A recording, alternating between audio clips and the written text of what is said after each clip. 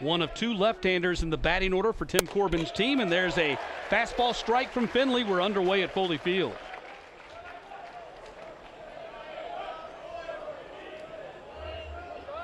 Finley, the sophomore right-hander out of Richmond Hill, Georgia High School. And the 0-1 pitch. Ball struck to center field. Chadwick went back, now comes in and has it for out number one. Good start there for Layton, forcing contact early in the count. Also looking to extend into the later innings in this Friday night matchup. Brings the third baseman Davis Diaz to the plate. Had a walk-off home run with 2 outs in the bottom of the ninth 2 Tuesday nights ago when the Commodores beat UT Martin at Hawkins Field. First pitch from Finley is hit out of play down the right field line. Here's a look at the Vandy batting order with 7 right-handers. R.J. Austin there in the 3 spot. He's starting at second base as the Commodores try to make up for the loss of Jaden Davis, their top hitter in SEC play. Suffered a fractured orbital bone when he was hit in the face by a pitch last week against Mississippi State. So R.J. Austin will get the start at second base tonight. But he's been one of their top hitters, Jason, and they've played him all over the place. He's been a real, been a big pickup for them here in his sophomore season. Yeah, done a good job. Not going to see a whole lot of drop off there. I think you may see a little bit as Barcy there in the DH spot, kind of juggling things around. The 1-1 pitch to Diaz. Outside, and it's 2-1. 272 on the season, 5 homers and 28 RBI for Diaz. Leads the team with 25 walks.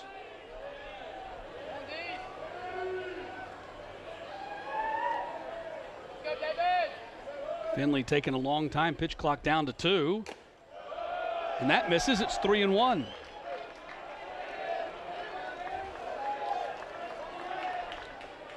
Finley making his team-leading 12th start, 3-1 and a 5.10 ERA. Behind in the count, 3-1 to Diaz. There's a strike on the inside corner. Count now full at 3-2. Good quality 3-1 pitch there on the inner half. You don't see that a whole lot. A lot of guys want to stay away. Going in, if you miss a little bit too fat, it can do some damage to the hitter. Finley right there establishing that inside part of the plate and hitter's count. Diaz with 44 total hits, 15 have gone for extra bases. 3-2 pitch, fouled back. 10 doubles, 5 home runs for Diaz.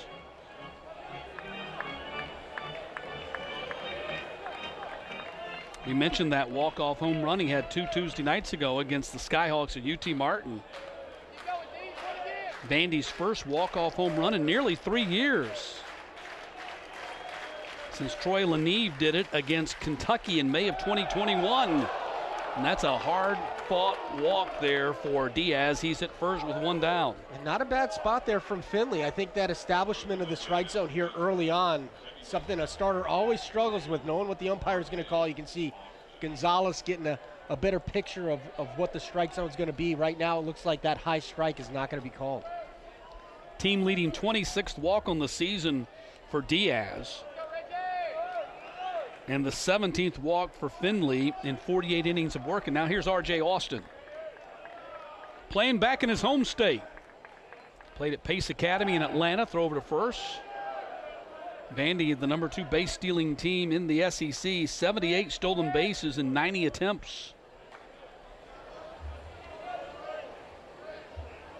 Diaz just 4 for 6, but this guy right here, R.J. Austin, when he gets on board, he's a threat to go. 20 for 23. And number 2 in the SEC himself.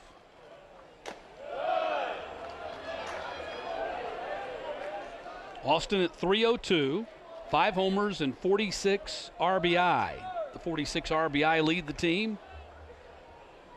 Also leads the team with 54 total hits. He's tied for the team lead, 39 runs scored.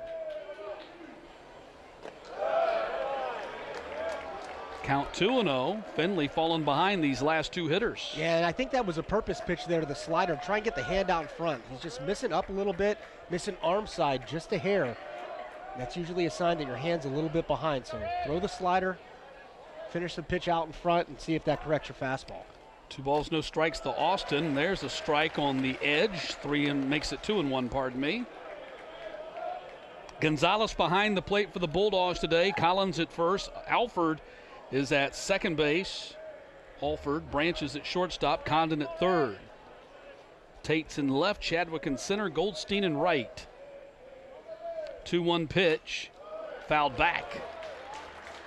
2-2 now to Austin. And Austin was all over that. Little arm side slider. Then they may have gotten away with one there. Brought home the winning run against Tennessee Tech on Tuesday night when he was hit by a pitch with the bases loaded.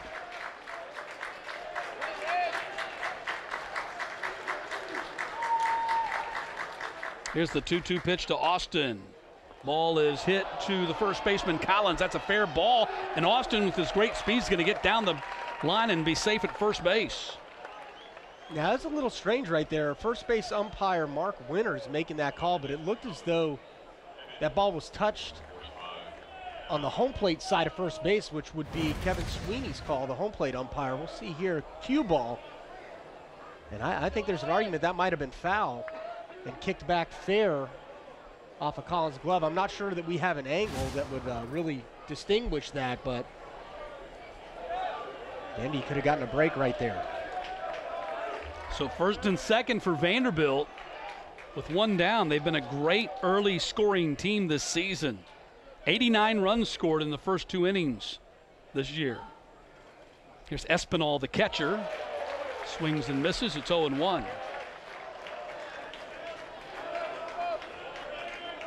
Out of Vieira, Florida.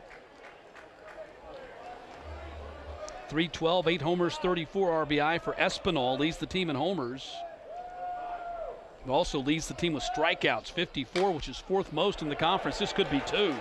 Branch goes to second. They get the out there. Alford held on to it.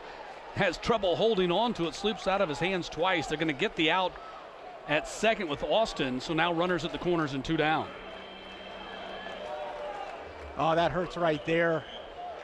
Taylor made inning-ending double play ball here off the end of the bat. Again, kind of cue balled, but once Branch secures it, decent feed right there, and you can see he just misses the exchange. And again, kind of misses the exchange right there as well. So Alford having a little trouble getting that ball from glove to hand. So first and second, now 2 outs.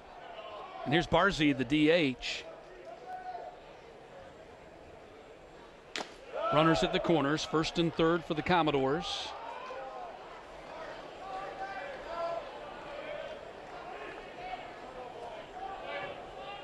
Making just his 6th start of the season, as you mentioned, as the Commodores are juggling the lineup a little bit because of the loss of Jaden Davis. Getting the DH spot here tonight. There's a strike, it's 1-1. Like the classic just one batting glove throwback to decades of yore.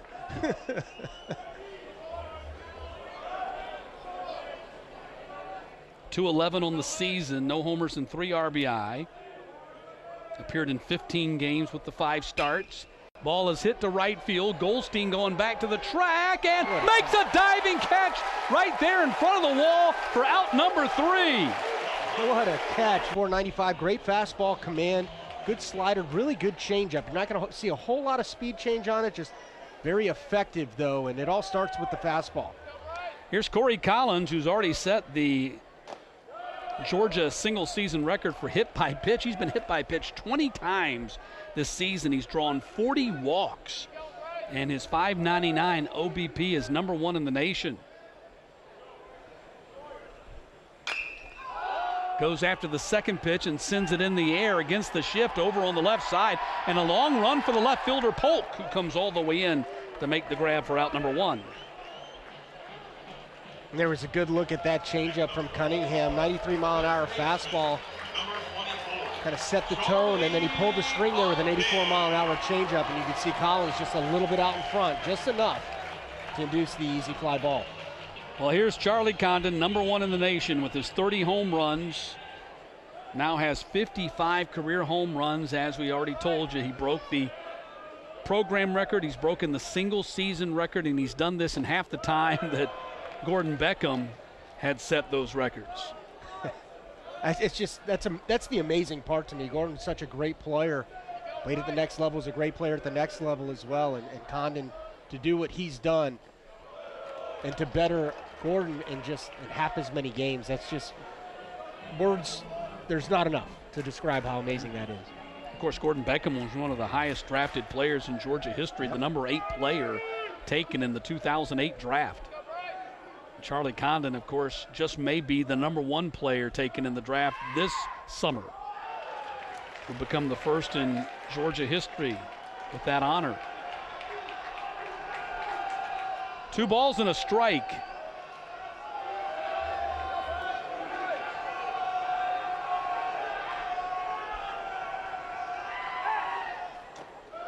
Outside, 3-1.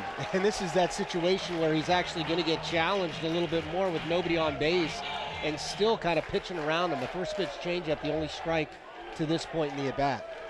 Tim Corbin says you pick the times that you go after him. When he's leading off an inning, this is kind of like leading off the inning. Nobody's on base. Smashes this one to left field. Home run, number 31.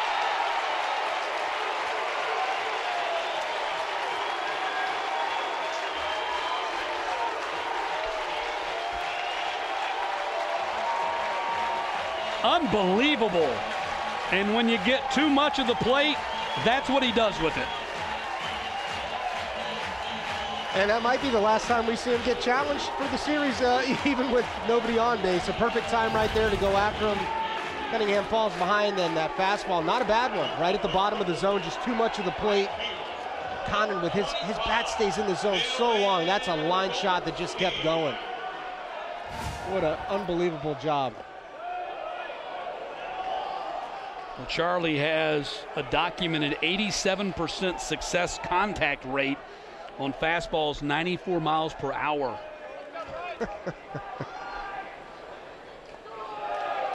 This is Goldstein at the plate with the bases empty and Georgia on top 1-0. So velocity doesn't bother him, is that? Golly, 87%, huh?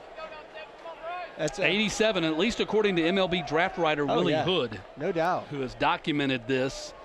Says it drops to 69% on breaking balls. So if Charlie has a kryptonite, maybe it's that.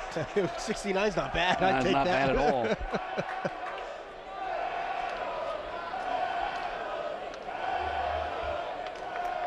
Two balls and a strike to Goldstein. Pops this one up over on the left side. And Polk comes all the way in and makes the grab behind the third baseman and jumps over him.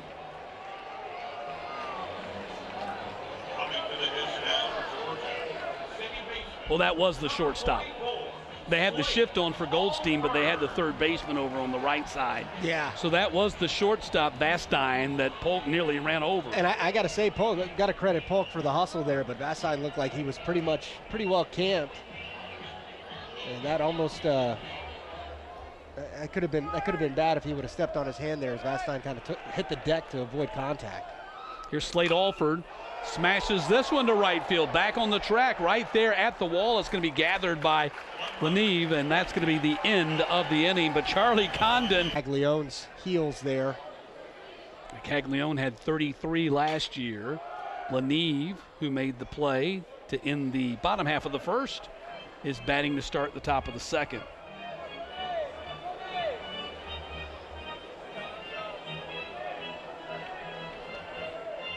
He had a game-tying 3-run homer in Sunday's 8-7 loss versus Mississippi State.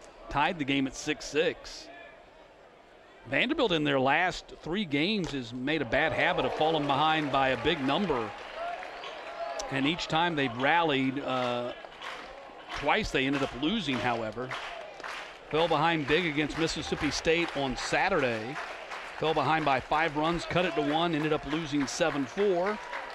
Fell behind 6-0 Sunday, actually took the lead 7-6 and then lost 8-7 as Leneve goes down on strikes. First strikeout for Finley.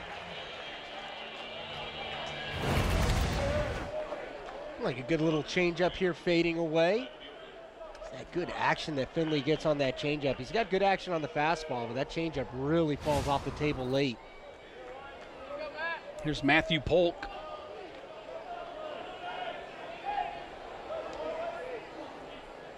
Team leading .323 average. Vanderbilt as a team batting .291, which is 6th in the SEC.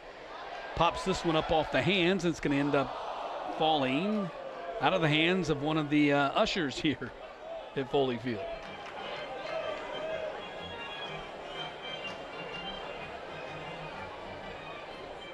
Another nice Friday night crowd here. Last time Georgia was here, they had a season high 4,183 for that 15-inning affair against Clemson. Can't say that they all stayed for the end of that 15-inning game, but the season high attendance. Ball is hit down the line and foul. The way things go with that Clemson game, they were lucky to get out of here in 15. I would think. No doubt. That was a short game. They had set the school record several years ago, going 21 innings in 6 hours. The common denominator was Todd Walker, the former LSU star, was in the booth for both of them. So he's the reason. Don't invite him back. Assign him to another gig. I think it speaks volumes of what Georgia was able to accomplish that week of baseball. That ball's fouled out of play. They started their week off against the top 5 team in Clemson here. They had to go 15 innings and work their pitching through that. Then they had to go on the road to Texas A&M. Were able to get one to go 2-2 on the week against 2 top 5 teams. Then this week on Tuesday, they beat Kennesaw State 9-3 in Kennesaw, Georgia. They're in the Atlanta area. Kennesaw State, a top 40 RPI team. Did he go? They appealed down to first base. Mark Winters said he didn't, so we'll tell you about the umpiring crew. You know that Kevin Sweeney's behind the plate. Mark Winters at first, Michael Durantes at second base, and Joseph Smith is the third base umpire.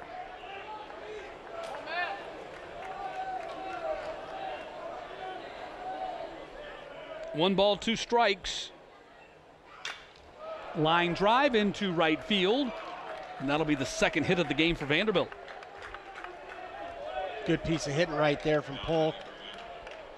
Battled a couple of pitches off. Didn't really look like he was on anything Finley was throwing him. And then with 2 strikes, just shortened up, served it out there to right field. 42nd hit of the season for Polk. He's already had a busy night in left field there in that first inning, making several great running catches. Here's Braden Holcomb.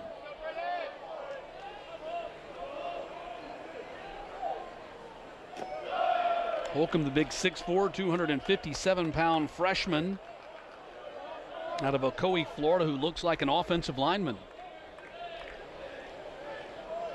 They say he's got the most power on the team. He's still trying to figure it out, though. Just a freshman hitter in this league can be tough. Batting .229. Big cut and miss, and it's 1-1. 4 homers, 13 RBI.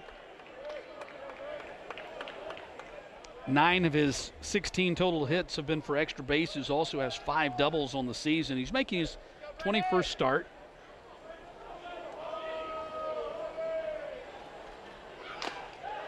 And he's part of that chess game that Tim Corbin's playing with the loss of Jaden Davis. So Holcomb getting the start at first base tonight. R.J. Austin, who started a number of games for him at first base, is starting at second base tonight. That's a big loss for them. He did have surgery yesterday, did Jaden Davis, after taking that pitch to the face. 2-1 pitches in there for a strike, and it's 2-2. They hope to stay in the season long enough for Jaden Davis to rejoin them. But you got to figure they got to make a strong run to Omaha for that to happen. Certainly capable of doing that. 2-2 pitch. Did he go? Strike number 3. Yeah, I think this was on the pitch right here. Kind of buckled Holcomb a little bit. That slider started right at his hip. See it kind of break away. He tried to check, but I think it was a called strike right there. Like he held up anyhow. Well, Wes Johnson told us the biggest thing with Finley, just got to keep striking, pounding that strike zone. And that's been the key to his success since moving into that Friday night or game one spot in the Georgia weekend rotation.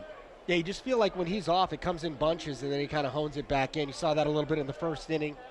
After the walk, lost the release point a little, and then got it back with the slider. So as he's maturing, finding those keys in small adjustments to get back in the zone when needed. Calvin Hewitt at the plate as the throw go over from Finley. Chases back the base runner Polk. Hewitt out of Greenland, New Hampshire. Not the island. Covered in ice.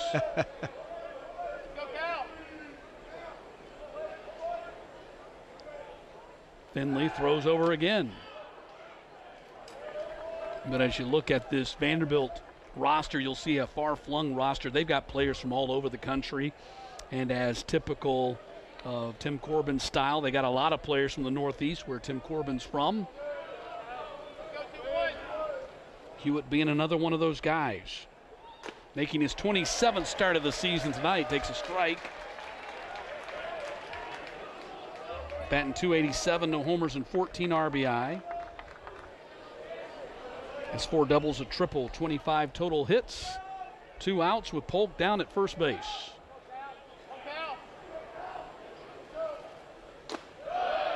Outside, 2-1.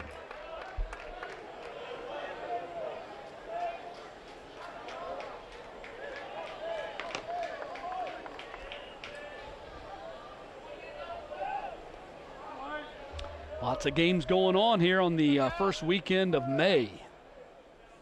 2-1 pitch. Did he go? Did he? No, he did not, as they peel down the winners again. It's 3-1. I like to call this the pro part of the college baseball season. The kids are now pretty much done with class. Some of them done with finals. Now it's just kind of baseball. This is as close as they get to professional baseball life without playing professional baseball. Yeah, it's like a summer ball atmosphere. Be the next closest thing where you're just there to play, don't have to go to class, don't have to worry about the paper, get the per diem. It's always nice. Where was your go-to on per diem back when you were playing? What was per diem back when you were playing? Not much. That was 20 years ago. Yeah. Just had the 20th anniversary of the 2014. I think we got like 20, $30 a game, or a day, I should say. So would you save it up for one big meal? How did you do it?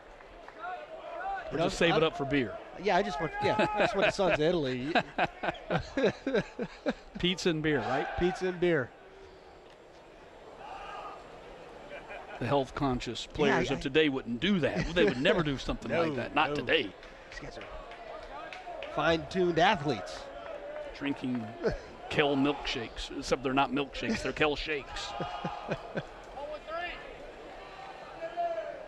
Vastine at the plate, batting for the second time. Bounces that one foul past the first base coach, Tyler Shoemaker.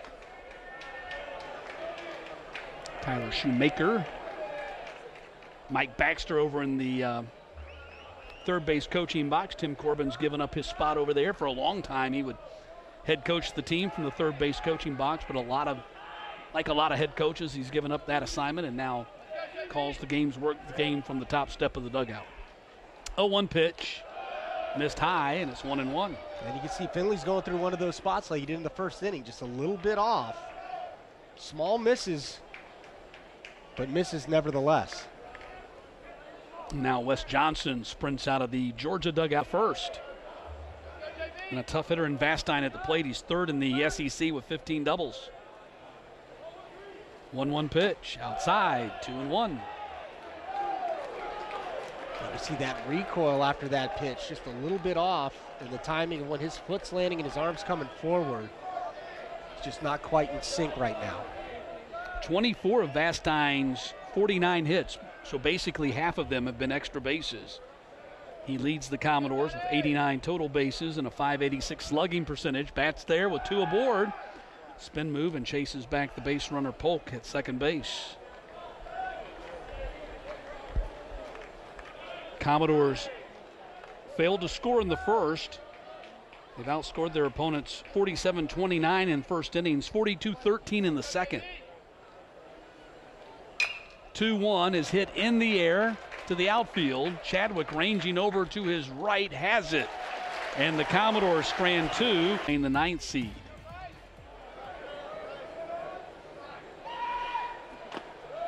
A lot of teams put emphasis or don't put emphasis on the SEC tournament.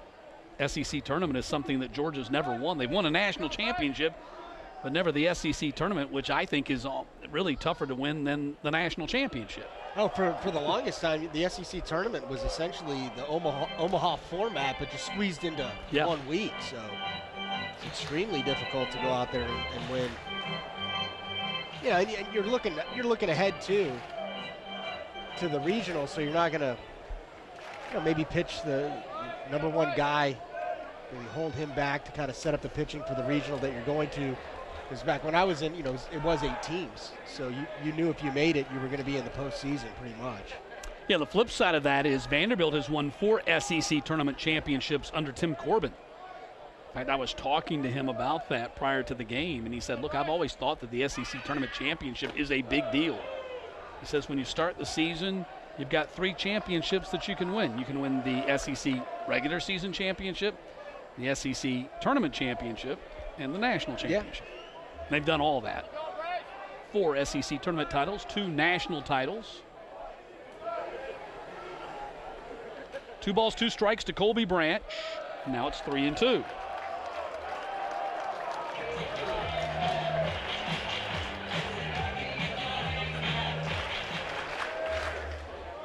Branch is now second on the Georgia team with 14 home runs, 48 RBI. He has really gone on a power binge over this last month. 3-2 is fouled out of play. He's doubled his home run total from a year ago when he was a freshman, all Big 12 freshman at Baylor.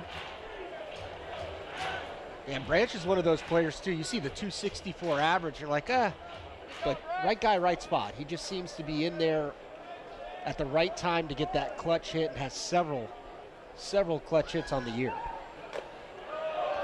And that's going to be ball number 4.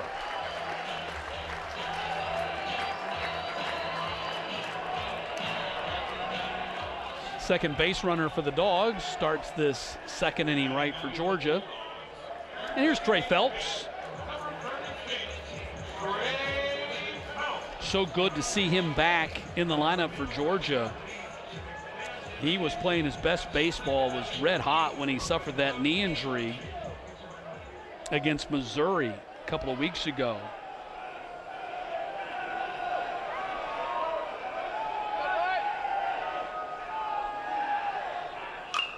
Goes after the first pitch and hits it foul. He's a young man with a bright future ahead of him. Good quick hands right there on the inside fastball, turning that around at 92. Probably a ball inside, able to get to it. Again, with his long frame, that's always tough. That's the first thing you think of. You see a guy that tall, the length that he has in his arms, I think you can get inside, but he's just got a good quickness to the ball. Had a big pinch hit home run in that 5-4 victory against Texas A&M on Saturday. Goes after the second pitch and skies it on the infield. Bastine, the shortstop, shielding his eyes from the sun, has it for out number 1.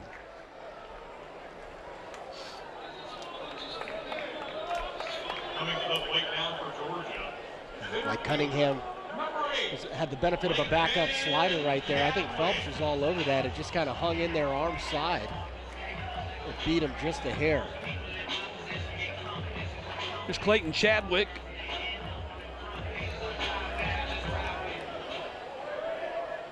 '47 career doubles. He's tied for 4th among active career leaders in the Southeastern Conference. Most of that came at Sam Houston State. I was looking through all the career leaders listed on this day of the transfer portal. There's a lot of guys on those career top 10, active career top 10s who have played only 1 season in the SEC. What do you think? Should they be included in that? Or should the numbers just be from the SEC? There's Chadwick with the bunt back to Cunningham. Fires to first, pulls the first baseman off the bag, and he is safe. Runners at first and second for Georgia. Man, not a great bunt there from Chadwick. Cunningham had him dead to rights. You see, he was trying to get it down the line with third baseman Diaz playing so far over, but he kind of gives Cunningham a gift, but he throws flat-footed over to first base. Difficult play for Holcomb to kind of handle that. Just can't quite hang on. I'm not sure if he did hang on if the foot was on the bag. They're going to score that a hit. So first and second. Here's Tates.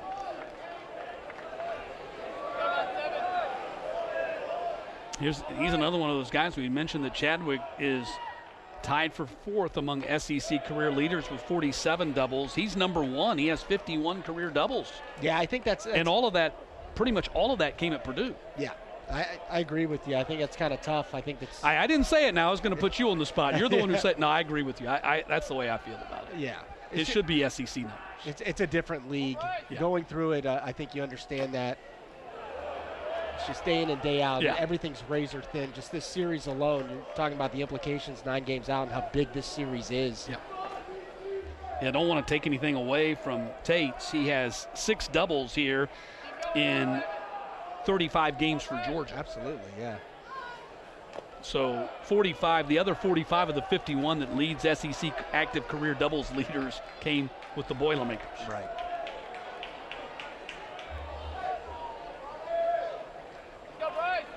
And I agree. I think most everybody else will tell you, man, SEC with other conferences, it's apples to oranges. 1-2, it's not really a fair comparison. Every pitch just seems to have so many implications on it. It's a playoff atmosphere in the second half. I mean, you feel it right now. You almost feel like you're in the postseason, fighting to position yourself in the postseason. Yeah. 2 balls and 2 strikes to Tates. And 2 aboard for him and 1 down here in the second. Dogs looking to add to their 1-0 lead. They got it in the first with Charlie Condon belting his 31st homer of the season and his 56th career home run.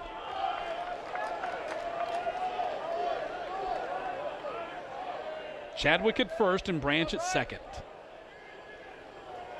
3-2 to Tates. Fouled off there at the plate.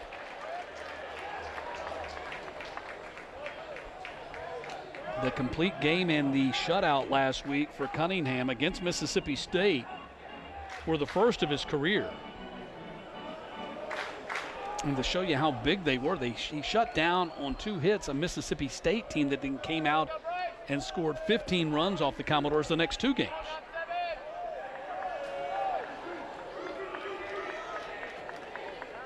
Three 2 to Tates, fouled back.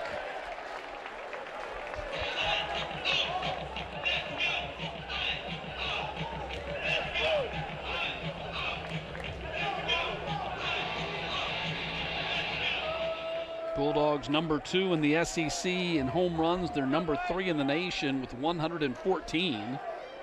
They've already set the program single season record. Here's the 3-2 to Tates. Line drive, center field, base hit. Branch had to wait between second and third to see if that ball was going to be caught in center field by Hewitt. So the runners have to go 1 base. Bases loaded now for the Dogs and 1 down here for Fernando Gonzalez coming to the plate. Yeah, off the bat, I think Branch took off and then thought wiser of it. That ball was hit off the end of the bat. Kind of hung up there. Good piece of hitting there by Tates. Good AD. Fighting a couple of pitches off and finding his way on base. And here's Fernando Gonzalez, who hit his 8th home run of the season, a 2-run shot in their 9-3 win at Kennesaw State on Tuesday, and stands in there with the bases loaded.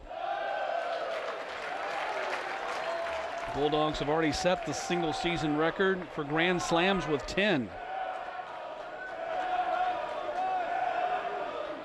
Of course, 6 of those came in a 6-day span back in early March. 1-0 pitch to Gonzalez, in there for a strike, and it's 1-1.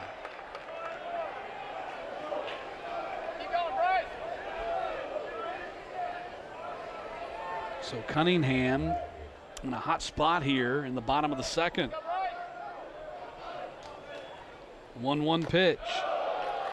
2-1. That was such a good take right there. Throws a slider for a strike, tries to get the chase. Good recognition there by Gonzo to get back into a hitter's count.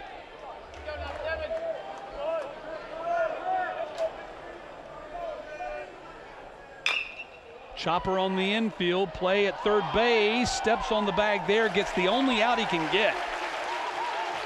Run scores, and it's 2-0 Georgia. Tough play there for Diaz. As he ran by the bag, he stumbled a little bit, slamming on the brakes. Maybe prevented him from being able to turn a double play going across. So Gonzalez picks up his 37th RBI of the season. Here's Collins with first and second and 2 outs.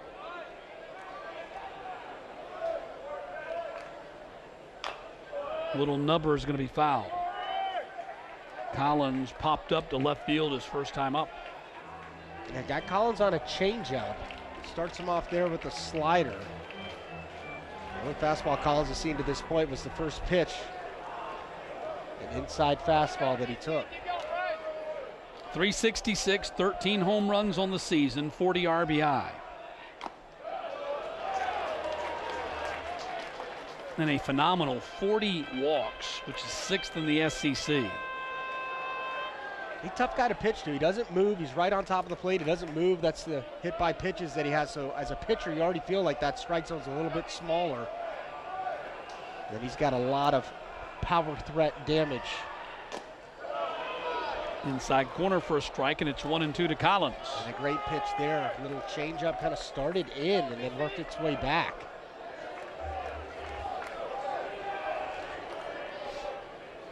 Collins came into the night 8th in the SEC in batting average and 5th in slugging percentage. 1-2 pitch. In the air to left field. Polk has it measured.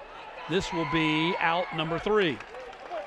But the Dogs add another run after loading single season and the career home run record. And now he's chasing some other records. We saw the SEC single season home run records. He's now just 2 behind Jack Caglione, who had 33 last year. Charlie's now at 31. He'll be leading off when we come back and play the bottom of the 3rd. Diaz at the plate for the second time. There's a strike, and he's behind 0-2. He walked his first time up.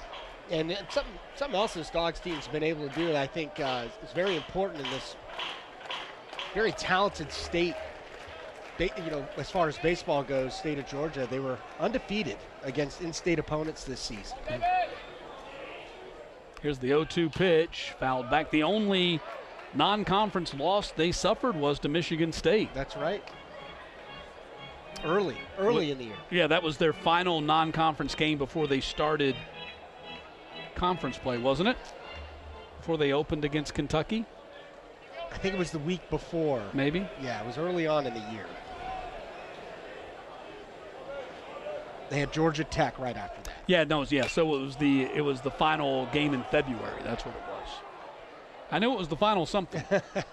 They actually got run ruled in that game, and the other extraordinary thing about that was Charlie Condon hit 3 home runs in that game. That's right. Yeah. And Georgia got run ruled. He hit 3 home runs in 7 innings. It was kind of that final game before they started getting into Georgia Tech being their first big opponent of the year. I think Wes Johnson was trying to get everybody a final opportunity to show what they had headed into the tough part of the season. No balls, 2 strikes, and that pitch is outside. It's 1-2. Speaking of Georgia Tech, they're playing a doubleheader against Clemson today. The Tigers beat them in the opener.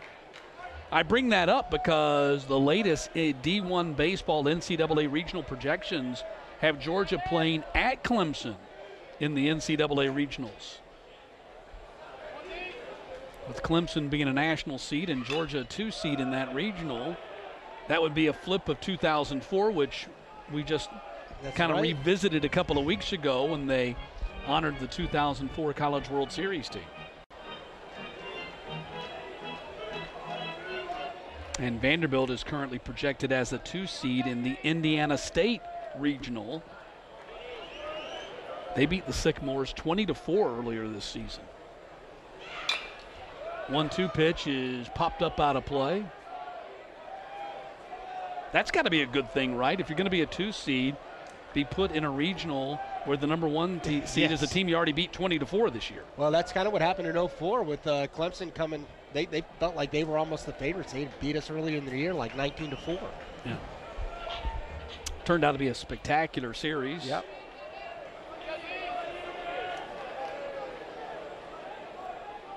One ball and 2 strikes to Diaz, leading off the third.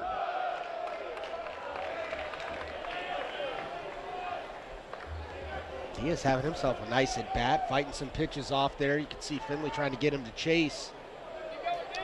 Yeah, already drew his team leading 26th walk earlier in this game, back in the first inning.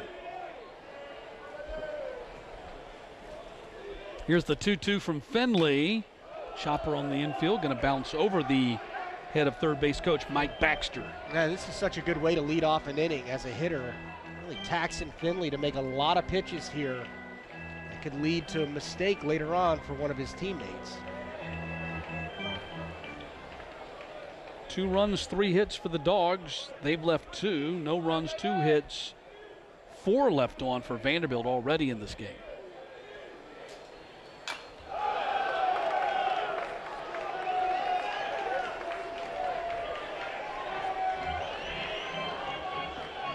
Commodores win against Tennessee Tech on Tuesday, snapped a 2-game losing streak. They've gone 6-3 in their last 9 games, as has Georgia, who've won 2 straight since dropping the first 2 games of their series at number 1 Texas A&M. 2-2 pitch from Finley, and the count's now full, 3-2. Now what an at bat here by Diaz. 11 pitches he's seen. This will be the 12th pitch of the at bat.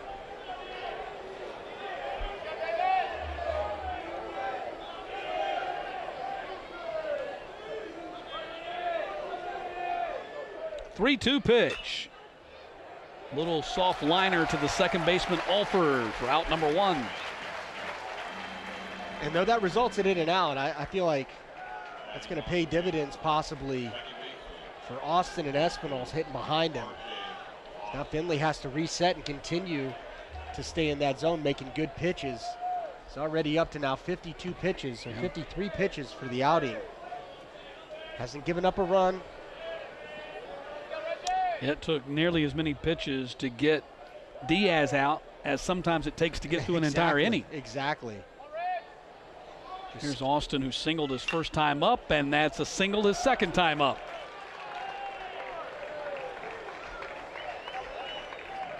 Two for 2 night for R.J. Austin, playing back in his home state. This is just a typical Vanderbilt type offense. They just kind of wear you down mentally. You got the 12 pitch at bat. Now all of a sudden you win that one, and then Austin comes out, gets a single. Now you got to worry about the base runner and the threat of the stolen base here. So a lot of things going on mentally for the pitcher. He jumps out there and takes a big lead too. He's 20 for 23 on stolen bases this season. Here's Espinal, the number 4 hitter and the catcher. Throw to first, chases back Austin.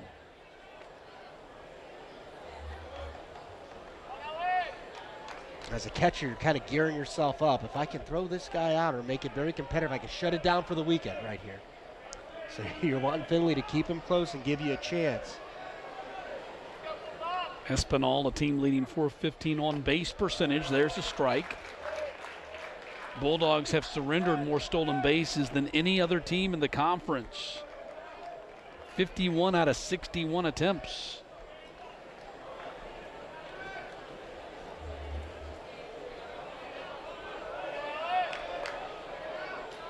Austin with his lead off the bag at first. Throw over again.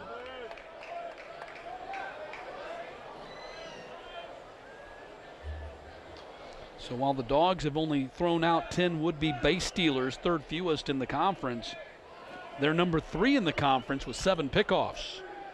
And Finley leads with 2.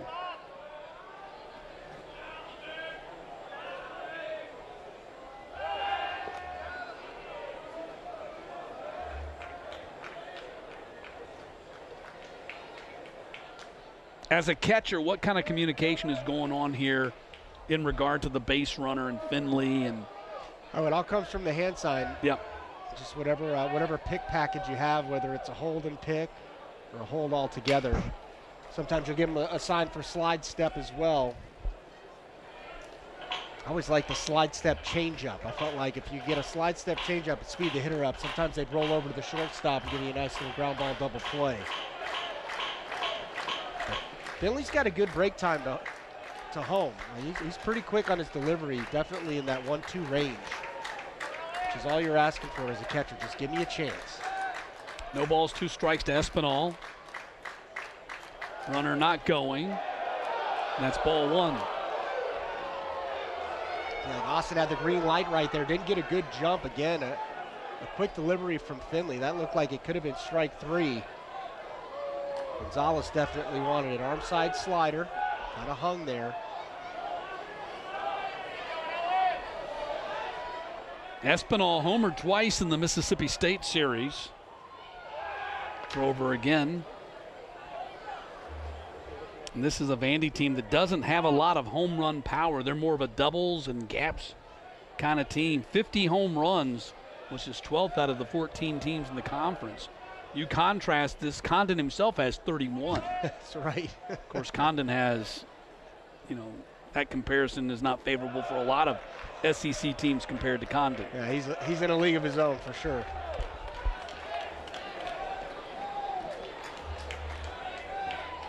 Rated #1 draft choice by Baseball America and MLB Pipeline.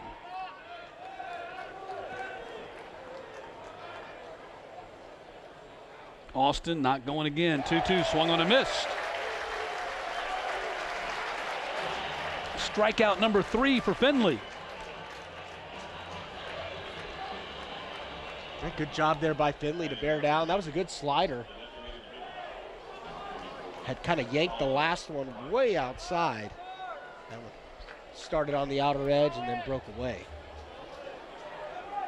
Here's Barcy. He flew out to right field his first time up. He was robbed by Goldstein on a great play, diving at the wall that would have scored easily 2 runs.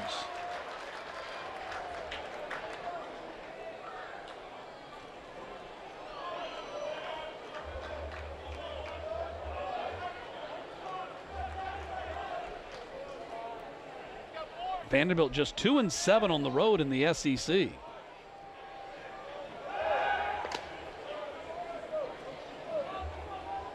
They're 3-7 in true road games, 4-0 in neutral games. So 7-7 overall on the road.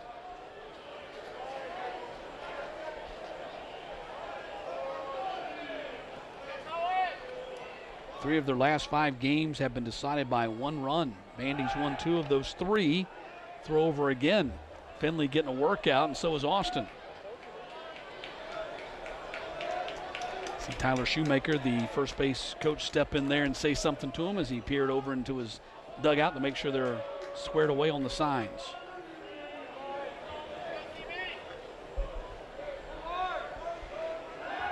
And again,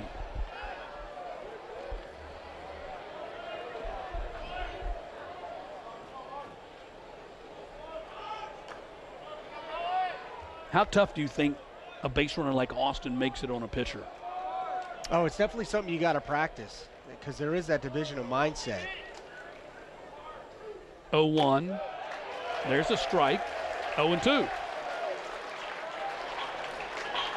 I think this inning on a whole, Finley's really been challenged mentally to stay in it. You had the long at bat to lead things off from Diaz, and Austin singled, and ever since then he's really had to bear down and be focused on him at first base and not letting him get a good jump. Almost leaning that time. He's at 61 total pitches. You count the throwovers, he's over 70. Yeah, there you go.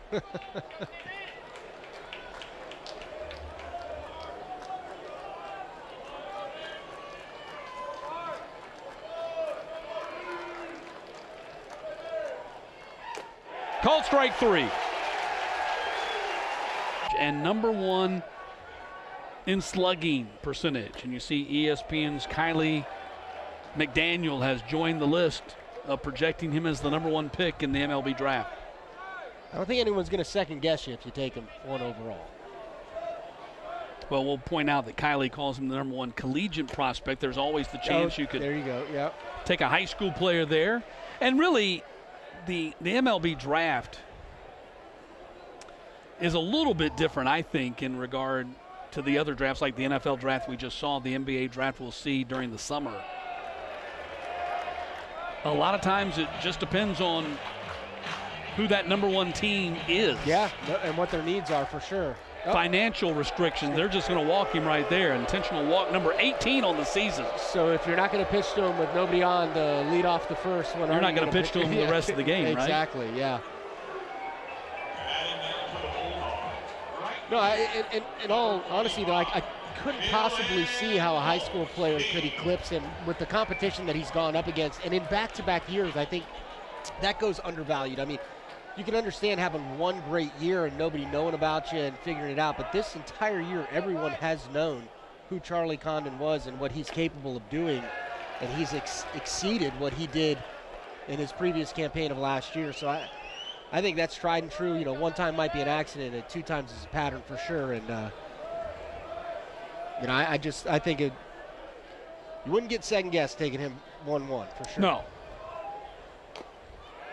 Now, if he doesn't make it, you find it hard to imagine that he wouldn't, but we've seen things like that happen. Oh, yeah. If he doesn't make it, at least then as an organization, you don't get accused. Yeah, right. You're like, well, you had to take him. He was a no-brainer, right? But if you don't take, projecting to the collegiate level, what a talent he'll be. 2-0 pitch to Goldstein is fouled back to the screen. And, of course, there's also the high school aspect of it, like Jackson Holliday, who got drafted there as a high school phenom. You know, kind of having a high school season, kind of like what Charlie's having at the collegiate level, and he's up with the Baltimore Orioles now. Yeah, no doubt. I mean, I could see that. To me, you got proven, you got some maturity. You can get him up there quick. I think in Holiday was a totally different. He's not your typical high school. Right. He grew up around the game. His granddad, his dad. Mm-hmm. I mean, he's been around the game since he was could pick up a bat. He was about 2 years old and can swing it. I always think back to like Josh Hamilton or something like that happening where you're maybe not mature enough to handle the pressure of being on your own. 2-2 pitch, and that's ball 3 to Goldstein.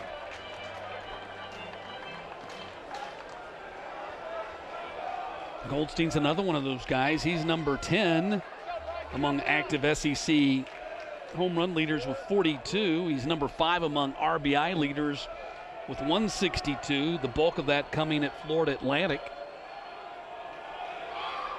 3-2, fouled off there at the plate.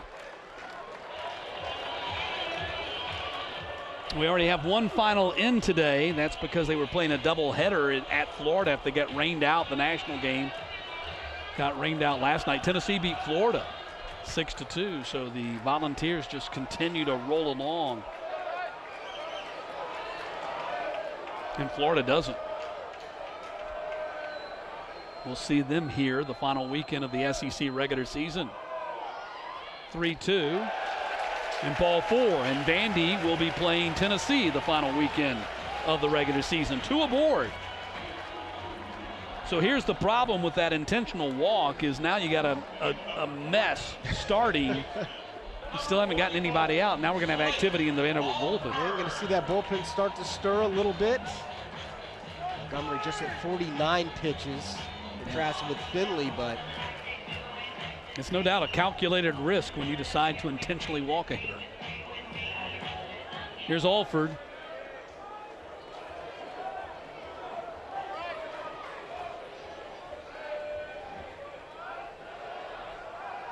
Alford flew out to right his first time up, and here's the risk. So you pitch to Condon with the bases empty. He hits another home run.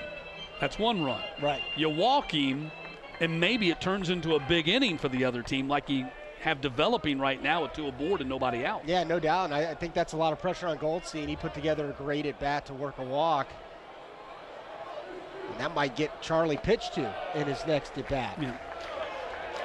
So count 1-1. Remains to be seen whether it's going to turn into an inning, but it has the makings of one. with 2 aboard and nobody out. And the 4, 5, and 6 hitters due up for Georgia.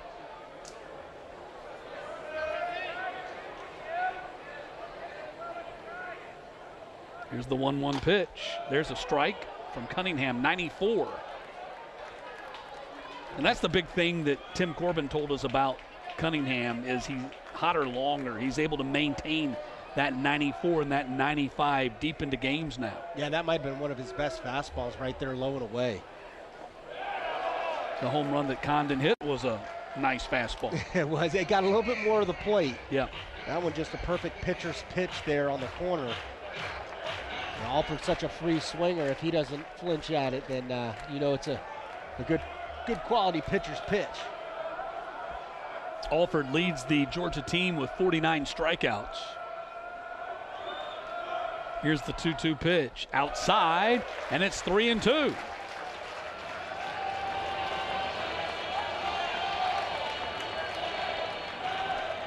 One more ball away from loading the bases for Colby Branch, who's hit 3 grand slams already this season and 5 in his 2-year career.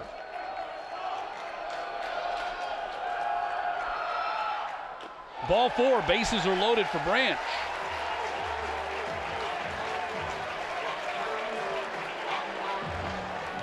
And we said it in his last at bat, one of those guys, he's a 264 hitter, but in these situations, he really rises to the occasion. So don't let the average fool you, and I think Montgomery's fully aware of that. Or excuse me, Cunningham.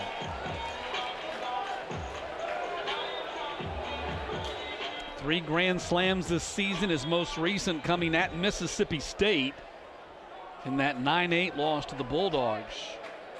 Hit 2 as a freshman last year at Baylor.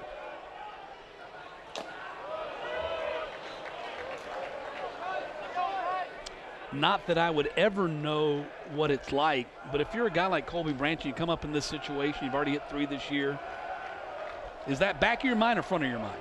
No, I think the approach that led to the 3 is what's at the front of your mind, and that's just seeing a pitch up in the zone that you can drive into the outfield and knowing that it's not the end of the world if you strike out. I think that's the key. The pressure's really on the pitcher and not you. So you don't need to venture out of the zone. If you strike out, so be it. The guy behind you is good. You just don't want to ground into that double play in these scenarios. Just look for something up and drive it to the outfield. Branch's 3 grand slams contributing to that program record 10.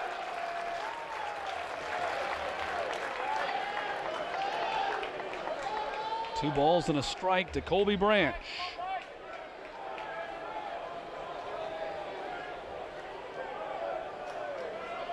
He was a collegiate baseball freshman All-American last year with the Baylor Bears, and a 2-1 pitch in there for a strike, and it's 2-2. See, that's a good take there by Branch. That's a good pitch from Cunningham on the inner part, trying to jam him up, get the ground ball, and good discipline there for Branch to lay off it.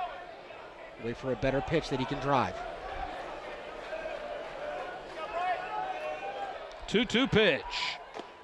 Big cut and miss at the 94-mile-per-hour fastball, 1 down in the inning. And that is the first strikeout for Cunningham, who had only 4 in his complete game last week. Again, good quality pitch, trying to go in. Got away with one right there. That one caught a little bit middle of the plate. I think Branch got a little bit long on it. Sets up the double play opportunity. Under normal circumstances, I would say probably a very difficult player to double up, but with Trey coming off that knee injury, who knows? Yep. Popped up to the shortstop his first time up. Pops up again, this one's out of play. Because Wes Johnson told us before the game they still have to really manage Trey Phelps. They don't feel like, you know, he's full go. Probably still a week away from that. Right.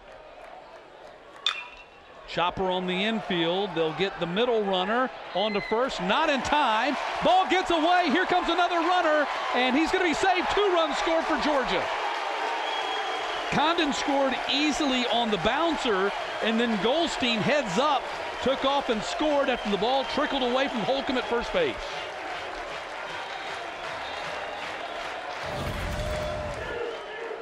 Yeah, Tubbs kind of rolls over this one. Could have been a double play tough. He beats the throw, but you see right there, with Holcomb not coming off and knocking that down, Goldstein has the awareness to continue to score. And again, as you mentioned, worst that happens is Charlie hits a solo shot. Well, here they walk him, and George is able to tack on an extra run. So maybe that wins him getting pitched to in his next at bat. Here's Chadwick now with 2 down in the inning, and Georgia with a 4-0 lead. Has 2 runs scored on that play, and the 2 runs that scored were the first 2 guys that they walked in the inning. Condon intentionally, and then Goldstein, after a very competitive at-bat, drew the walk. Hot shot to Holcomb. He'll step on first, and that will end the inning, but the Dogs tack on 2 more. They'll take a 4-0 lead to the... Sometimes you see that after navigating a situation as mentally tough as last inning was for him. Leneve leading off the inning for the Commodores, one of 2 left-handed bats in the lineup for Tim Corbin tonight.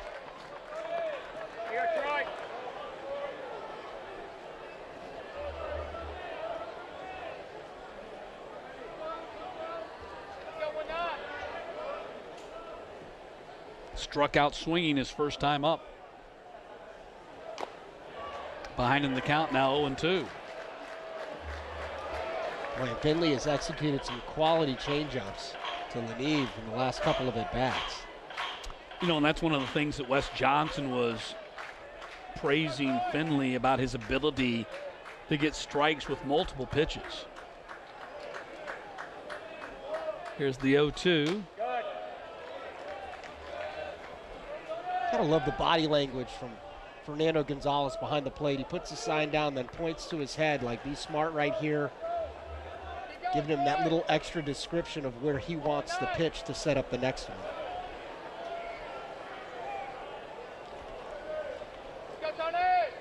There's the 1-2 pitch. Swing and a miss. Strikeout number 5 for Finley. That's 3 consecutive dating back to the top of the 3rd. Yeah, a good fastball right there and a little extra jump on it. Late explosion into the glove. And that's, yeah, you mentioned 3 straight batters now he's struck out. Finley had a career-high 9 strikeouts in the opener against Missouri a couple of weeks ago.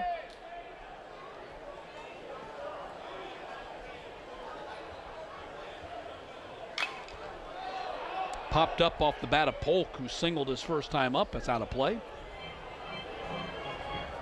Tim Corbin, legendary Hall of Fame coach of the Vanderbilt Commodores with 915 victories. They've been to 17 consecutive NCAA tournaments. He's won 2 national championships. They've played in 4 national championship series finals in the last 10 years.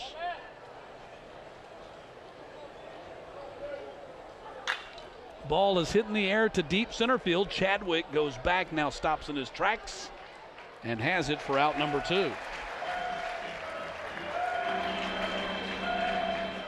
I've known Tim a long time. In fact, first met him when he took over back in 2003, his first year as the head coach at Vanderbilt, and we were chatting about that in the dugout prior to the game, and we had a good laugh. But I remember just how excited he and the program was that first year when they made the SEC tournament. Yeah. They hadn't been in like 15 years, and they got in on the last day of the season on a walk-off home run as the number 8 seed, and it was such a big deal for them. And you could tell that the Vanderbilt program was undergoing a big change with his coaching style, his enthusiasm, his approach to the game. Probably never imagined that they would become the national power that they have become under Tim Corbin. It's always been a pleasure to visit with him. Just a superb job. Already inducted into the American Baseball Coaches Association Hall of Fame. Swing and a miss by Holcomb. And how big is that? You're still in uniform. As an active coach. You haven't retired yet, and you're already in the Hall of Fame.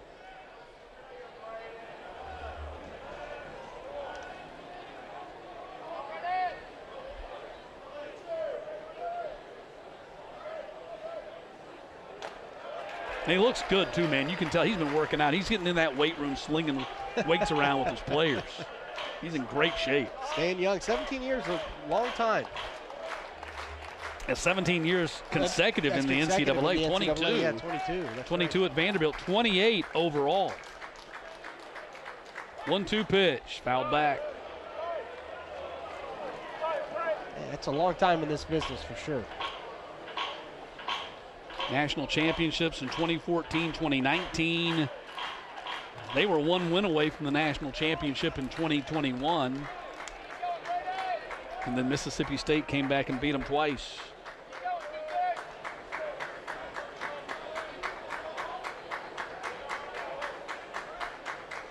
Here's the 1-2 to Finley. Outside, 2-2.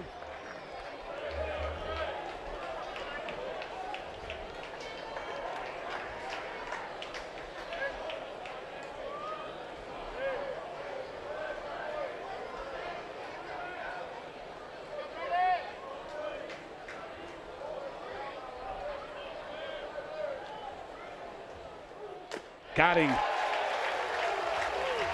That strikeout with College of Charleston as the 3 seed and Army as the 4 seed. But I think both you and I agree, and probably, I mean, if Georgia can get the 16 SEC wins, which means they would have to go, 6-3 in their last 9. Yep. Not an easy thing to do, but if they can get to 16, I think they'll host a regional. I think there's a good shot. 15 might be enough. It might be with that strength of schedule. They've really navigated it well. And I mentioned that last week, just going 2-2 against top 5 teams. 4 games against top 5 teams in the nation. I think that would lend itself to that argument as well. It's Paul Tate's ball hit up the middle, and it gets by Vastine into center field for a base hit. Hit number 4 for Georgia. Yeah, a little home field advantage there as Vastine took a little bit of a bad angle to that ball. He shorted himself a little bit, tried to cut it off, and that thing kind of scooted on him. Probably in Nashville at Vanderbilt's field, it's a little bit slower.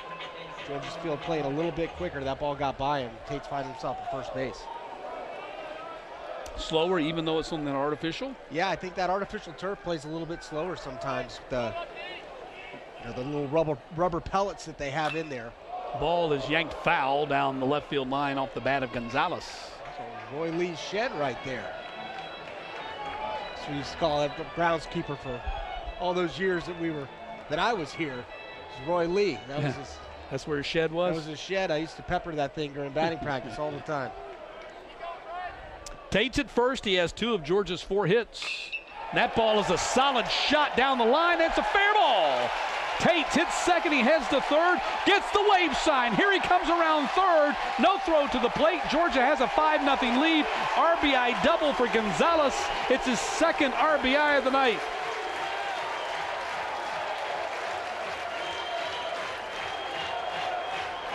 Gonzalez straightening it out, making sure he keeps that one fair.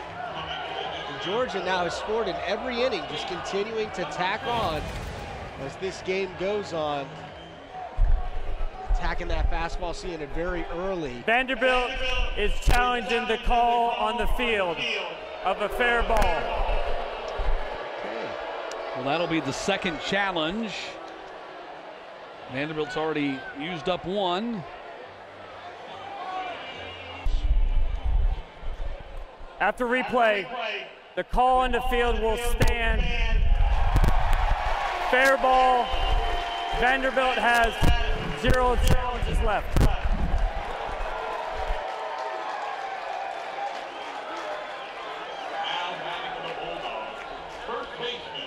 So Gonzalez is out at second with the RBI double, and that brings the top of the order in 4.71 ERA with 4 saves. And hops up there on the hill with Gonzalez behind him at second. I would imagine if he has success in getting Collins out, he'll go ahead and walk Charlie to face Goldstein, the lefty that's batting behind Condon. Falls behind 2-0 to Collins. Ginther in 21 innings has Struck out 22, walked 9, given up 16 hits. Opponents batting just .219 against him. Collins has been retired twice already tonight on flyouts.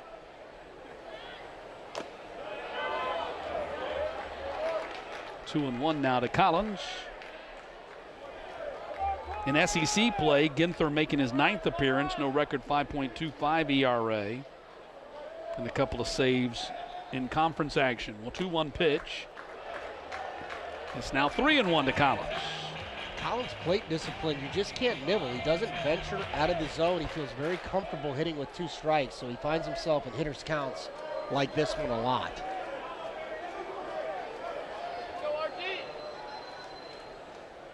Swing and a miss. Collins is going to get a chance at pro ball. Now a senior, he'll be drafted in the summer. It's just a matter of where he goes, but he was totally frustrated with the game at the end of last season. And he draws the walk. 2 aboard for Charlie Condon. There was talk that Collins might just give up baseball altogether. Yeah, great story. Happy to see him back from his senior year. And having such a good senior year, I think that at bat right there kind of tells you got a guy like Condon hitting behind you. It's a lot of pressure off of Collins. Able to be very selective, knowing who he has hitting behind him, and that he does just as much good at first base as he does getting a hit. And here is Charlie Condon already with his 31st homer of the season tonight. Takes a strike. Not only is he a great power hitter, he already has a 16-game hitting streak now. That home run extending that streak back in the first inning. Line drive off the screen. It's behind in the count, 0-2.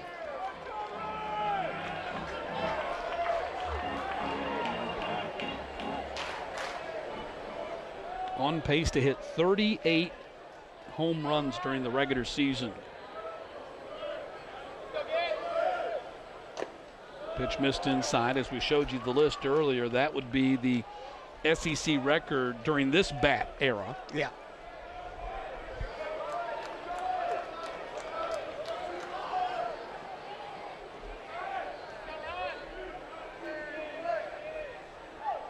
One, two. Now it's 2-2. 3-time SEC Player of the Week, D1 Baseball and Perfect Game Midseason Player of the Year, Golden Spikes Award Midseason Watch List, maybe the favorite to win that award. Hard to imagine he's not in the top 1 or 2. 2-2 outside, 3-2.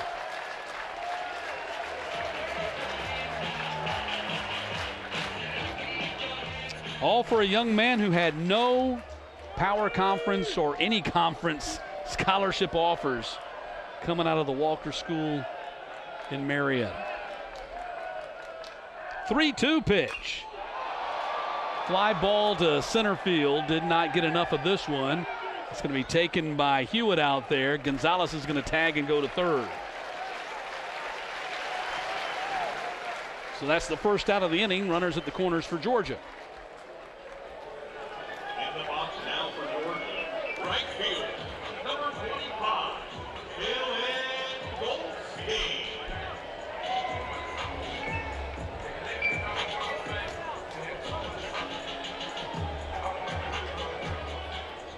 This is the 4th consecutive game that Vanderbilt has fallen behind by at least 5 runs. They did it again on Tuesday against Tennessee Tech. They were down big against the Golden Eagles in that game in the midweek. They were down 5 runs before coming back for a walk-off win in their first extra inning game of the season. Here's the 1-0 to Goldstein, right at Austin for out number 2.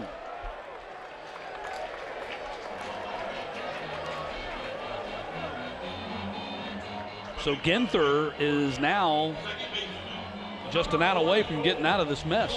They've done a good job of coming in, and just a quality left-handed arm, really.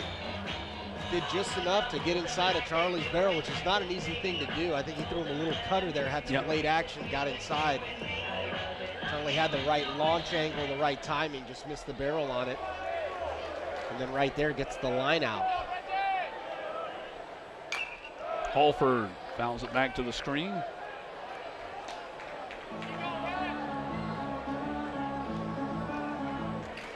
I think kind of the book, the line of thinking here with Condon is throwing breaking balls. Yeah, no doubt. But if you get too much of the plate, he'll destroy it. Oh, yeah.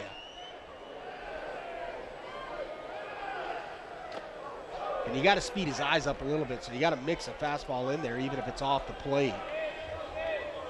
And you're definitely not going to blow it by him, that's for sure. And he showed great discipline in that at bat. Laid off some pretty tough 2-strike pitches. So he doesn't venture out of his zone very often either. 1 ball, 1 strike. Chopper on the infield, and there's going to be out number 3 as Austin covers the bag at second. RBI coming from Gonzalez, the number 9 hitter.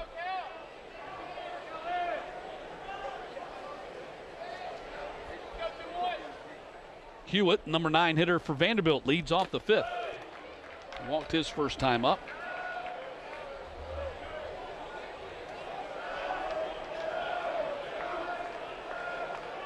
One or 2 walks for Finley tonight. No activity in the Georgia bullpen.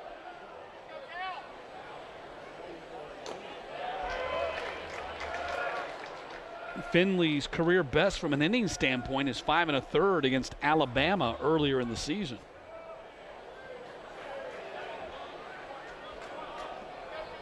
But he's been very consistent at that 5 number.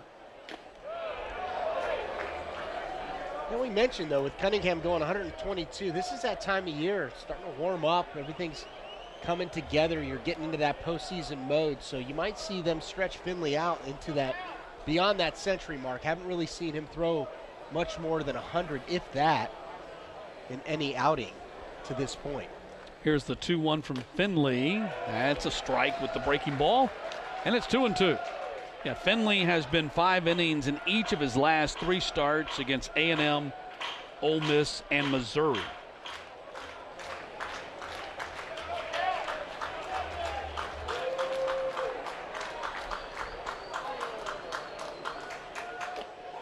Call strike 3. That's 7 punch-outs for Finley. Boy, you got to love that. You see Gonzalez knew it right away. He had called the right pitch and set it up perfectly, and Hewitt didn't know it was coming. So Gonzalez, as soon as he catches it, knows it's a strike, and the nonchalant flip over to first. It's a good feeling as a catcher when everything kind of gets set up perfectly to freeze a batter on a fastball like that. What's happened with Finley here? He struck out 5 of the last 6. You know, again, I think it almost benefited him having that divisional mindset. He stopped thinking so much about whatever was off in his delivery rhythm that had him a little all over the place. He's been sharp, just getting ahead early, has command of all 3 right now, but especially the fastball and the slider. So a good changeup right there. But again, he's just kind of settled in.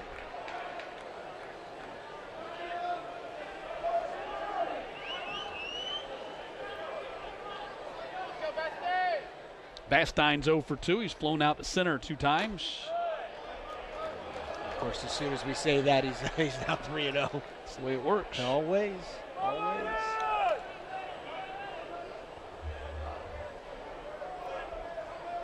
Finley approaching his career high strikeouts. In fact, he just threw a walk right there. That breaks it up right there. Bastein on board with 1 down here in the 5th. 3rd walk. 3rd walk for Finley tonight. I'm just investigating the numbers. I thought his career high was 8 strikeouts, but I'm seeing in one spot where it's 7. So I'm trying to do a little. Yeah, so apparently it is 7.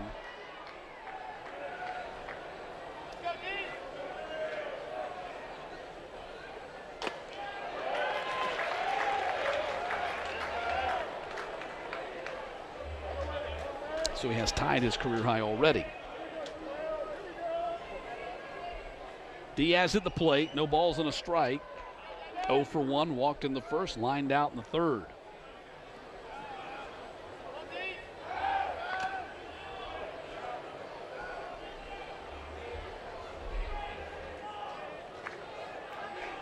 You can see Tyler Shoemaker there, the first base coach. He's got a stopwatch in his hand.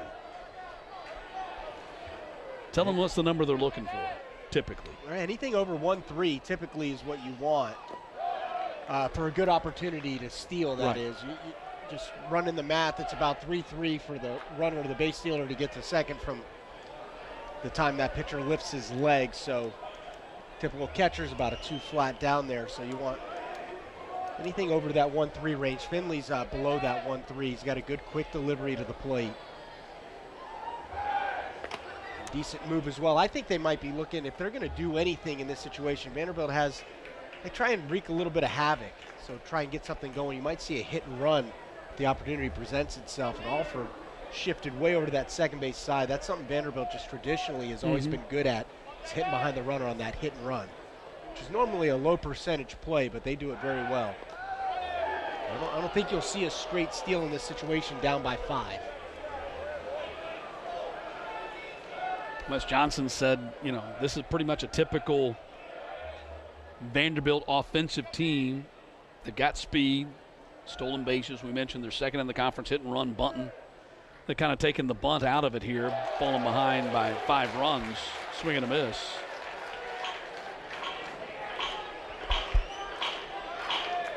You can see 78, second in the conference. Georgia's 51 allowed is first in the SEC. Would seem like a good combination for them, but it's not quite as cut and dried as just looking at the numbers.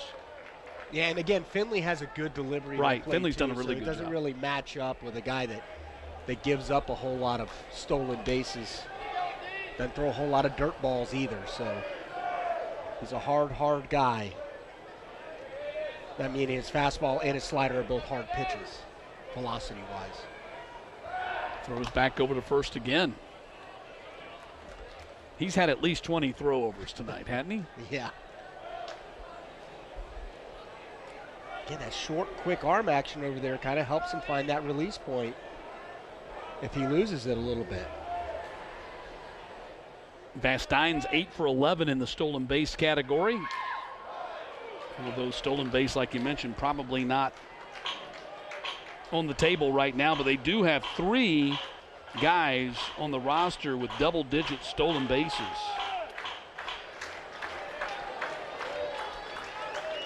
And then Vastein with 8 is number 4 on that list.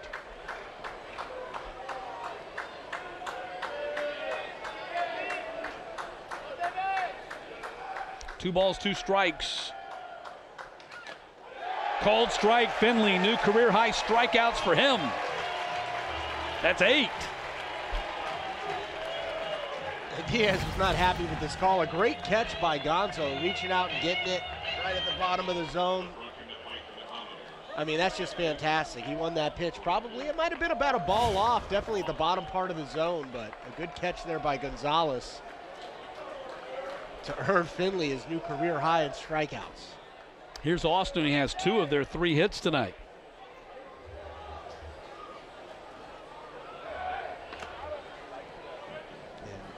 Vastine took a little bit different lead right there. It looked like he dropped his right foot like he was getting ready to go possibly. I think that would be a time to take a chance with Austin at the very worst leading off next inning. I was going to say, you got 3, 4, and 5 right here, and you're already going to have 2 outs in the inning. It doesn't hurt you to risk something right here, because even if you get thrown out, now you got 3, 4, and 5 due up in the top of the 6th. Yeah, and you feel you want to get something out of this base runner as well with Vastine reaching on a walk, the leadoff guy. You want to get something out of it. So maybe getting him in a scoring position, you might risk it right here and try and chip away at that lead. Yeah, the probability of scoring a run with 2 outs and just a guy at first base is pretty low. Swing and a miss. But if you can get him to second and 2 outs, the chances increase dramatically. Yeah, you just had back-to-back breaking balls, so you might have missed your shot. Again, a good job by Finley throwing over there. Finley chases him over again.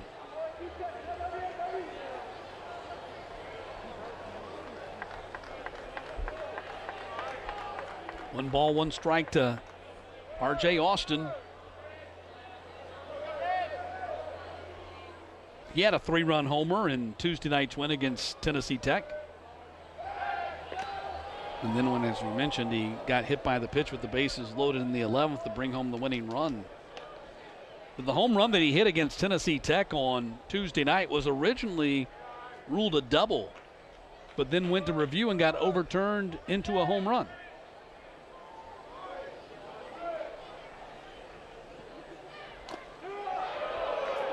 The review hasn't been as fortunate for Vanderbilt tonight. They've lost both challenges already.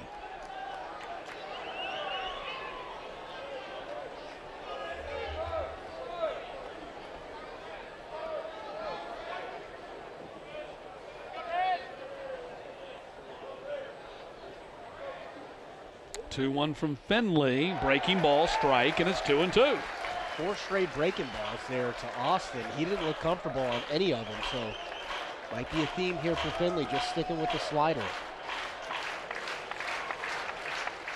Finley is a big kid, 6'5", 235. He's what you're looking for in a right hand. Power right-handed arm. Really coming into his own for this Georgia team.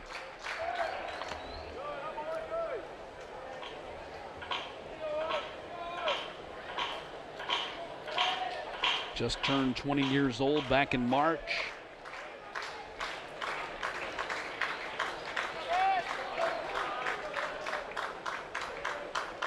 Two-two pitch, got him. Strikeout number 9 for Leighton Finley. By far the best in this day of heightened awareness coming off Maragna Gate at Texas A&M. Well, I think Ginther might have brought out his own rosin bag. There's 2 back behind there now, so the other one might have been out of rosin. He brought his own out, and I think Kevin Sweeney maybe just checking it, making sure it was just rosin. Who knows? Well, you know, the story of Maragna was there was video that surfaced, I think, from Barstool of Maragna in the bullpen crouching down, and then there's Branch with a line drive into center field for a base hit. 6th hit of the game for Georgia. Branch, his first. Anyway, won't belabor the point too much, but it made the national news. I clicked on a story from Fox News, and they were covering it for some reason. And the video was suggesting that Maragna, who had struck out 6 of the 7 batters that he faced against #1 Texas A&M, was somehow using a foreign substance to doctor the ball. There was no proof other than this video of him crouching down in the bullpen. He could have been doing anything. Could have been talking to himself, picking up a grasshopper in the corner of the bullpen, and then him touching the leather straps from his glove that were dangling down, and could be anything. And I just thought it was a story that kind of took on a life of its own and had legs with no concrete substance, pardon the pun, to it.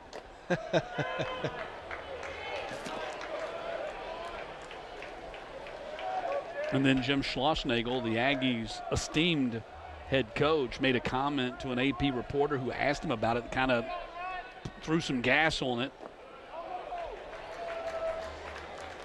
Well, I can say this, there was no contact from the SEC office to Georgia about it, nor should there have been, or could there have been. The umpires were there. They did nothing. There was nothing from the umpire. And it was a whole fabricated story. You know, kind of the power of suggestion with your video, and you know, let's run with the story here. I mean, just logically, Maragna's been 91 and 93 with his fastball. It's been blowing by guys all year long with that extra little jump or ride, as they call it. And in that outing, he was 94, 96, so it was jumping even a little bit more. I think that was more to the factor in his performance than anything else. It was all done with the fastball. And fastball wasn't moving funny. To kind of piggyback off that story, Vanderbilt did have a pitcher, J.T. Thompson, who pitched on Tuesday night, who just came back from a 4-game suspension. They had found a foreign substance on his forearm when Vanderbilt was playing Florida a couple of weekends ago, and he got suspended, which is the NCAA mandate for using a foreign substance. It's a 4-game suspension. Now you, as a former ball player, all-SEC catcher, assistant coach, 2-time minor league all-star, you don't have a big deal. You don't have a big problem with it, right? No, I mean, I don't really. I feel like batters get to use the pine tar for a little extra tack to hold on to the bat. And I know pitchers got the rosin, but some guys need a little extra tack. You see a lot of guys lick their fingers to try and get a little bit more grip. Everybody's a little bit different. You could make the argument it's for safety purposes, right? Yeah, just so you have a little bit more feel for the ball in some of those extreme weather situations. It looks like he really wanted to talk to Kevin Sweeney more than anything else. And just to put a bow on the Maracna story, I think anytime you're getting publicity for college baseball, it's a good thing, right? That's right, yeah. No such thing as bad publicity. I mean, it was a national story in some aspects this past week, so great.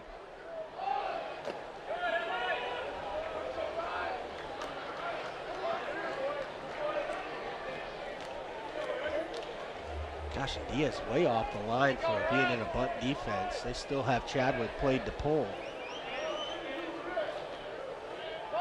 Here's the 0-1 outside to Chadwick. It's 1-1.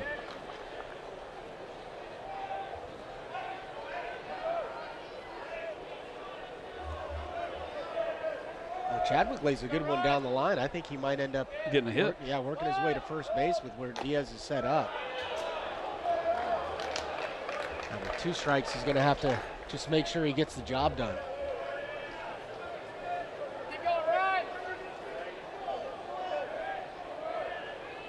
One ball, 2 strikes. Branch out at second, and Phelps is at first. 2-2.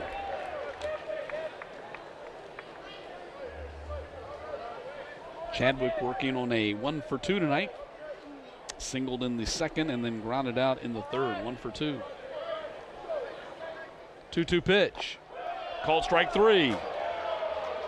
Ginther gets it done.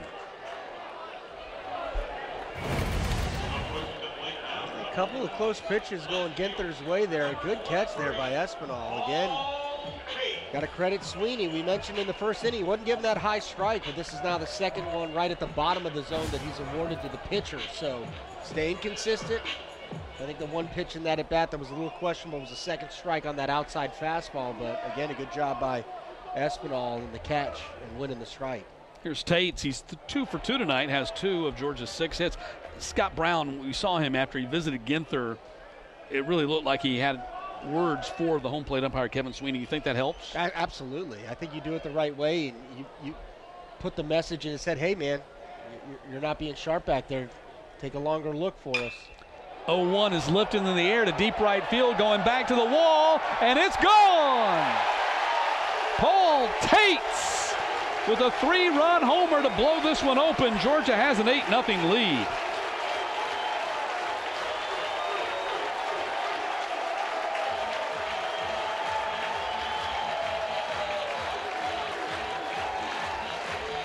Big shot there by Tates. They're breathing a bit of a sigh of relief after getting a strikeout, preventing Jordan from executing the bunt, and then he leaves the fastball up.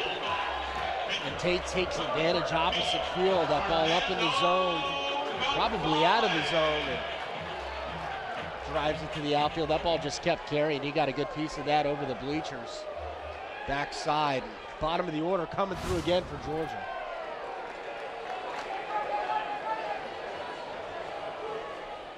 Third home run for Tates. RBI 15, 16, and 17. And a big night for Paul Tates in the 8 spot.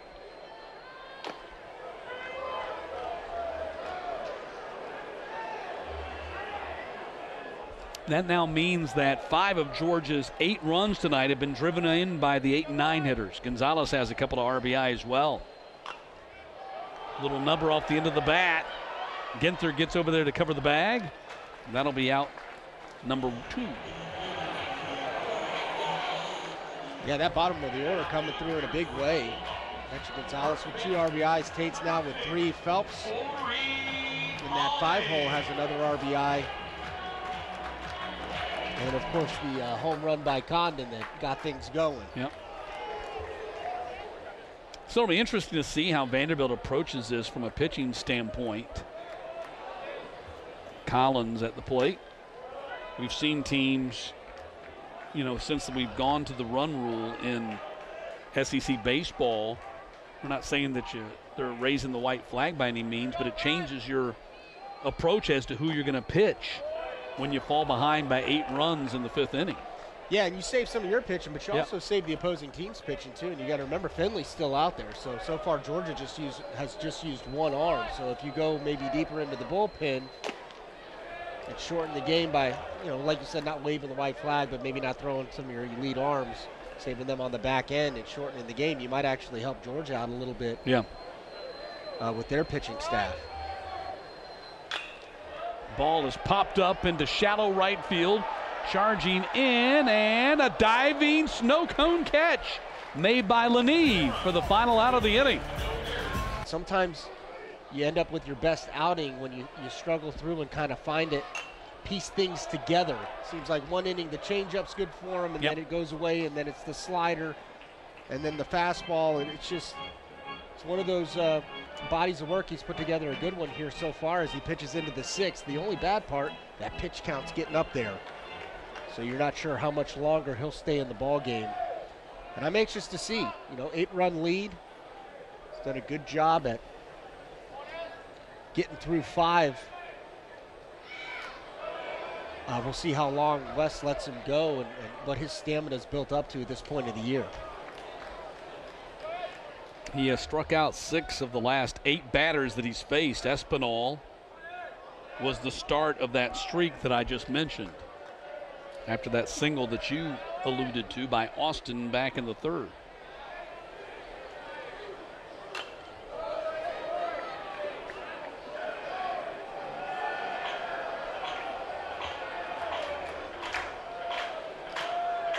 I mean, and I'm interested to hear from you what you feel like. Was there a switch that flipped? Because he faced a lot of traffic prior to this, striking out 6 of the last 8. Yeah, I think there was. I think he was maybe another strikeout. That's 10 now, 3 in a row, 7 of the last 10. And that looked like a backup slider, so kind of got away with a misexecuted pitch that just stayed up and in and stayed right over the bat of Espinal. But yeah, that slider's really come along here in the last couple of innings. We saw him throw 5 straight to Austin, and Austin didn't look good on one of them, so a little extra something with that. I mean, 6 of the first 12 batters that he faced reached base. Yeah.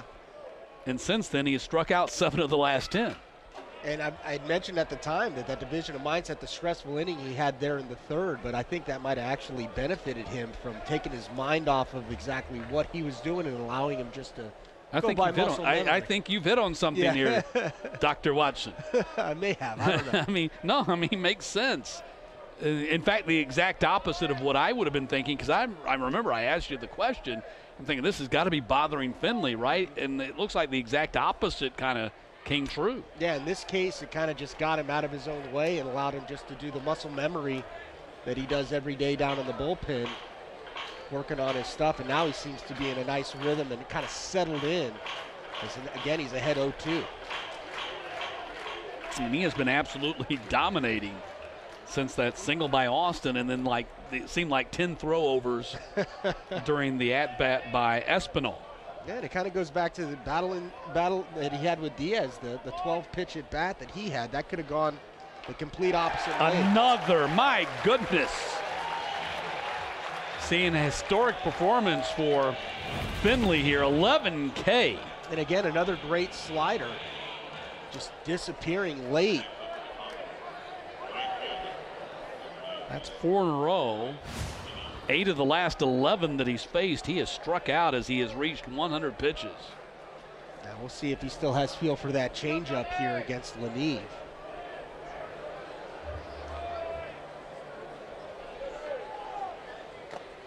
And typically in this situation, this would be a game in which Brian Zeldin would come in as the piggyback to the starting pitcher. He's down there just standing on the mound, not throwing yet. Well, somebody's coming in because this is probably the last inning for him. Popped him up. It's already a career best performance from an innings pitch standpoint. Oh. And sliding attempt by Tates, can't come up with it. So he's at 5 2/3, which is better than the 5 1/3 that he had against Alabama back in March.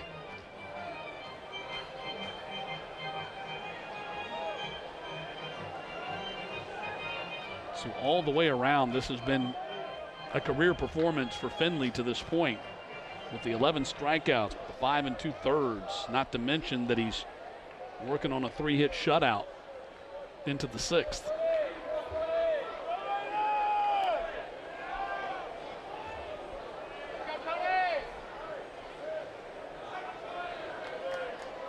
One from Finley. Missed low, 2-1. Remember, Bulldogs pitchers had a combo no-hitter into the 7th on Tuesday night against Kennesaw State.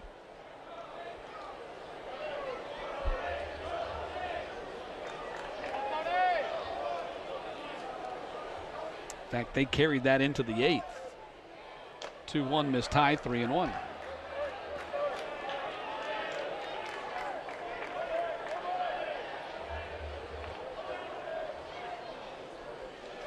Matt Stewart along with Jason Jacobs. Georgia out to an 8-0 lead here in the series opener. We'll be with you the entire weekend, 2 o'clock Eastern for game 2 tomorrow, and then 1 o'clock Eastern for the Sunday finale. 3-1 is fouled out of play. That's Letterman's Day, right? It is. Y'all do something every weekend?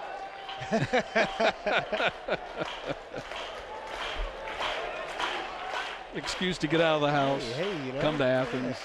Of course, you live here, but I mean, for some of the other guys. That's right. For some of the other guys. Honey, I'm going to Athens again. It's Letterman's Day. What was Letterman's Day last weekend?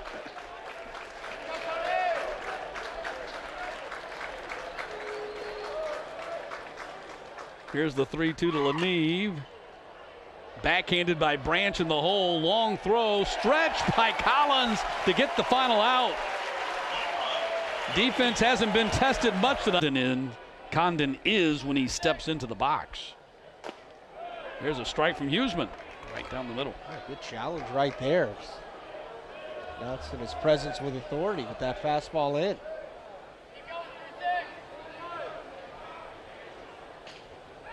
A 1 pitch.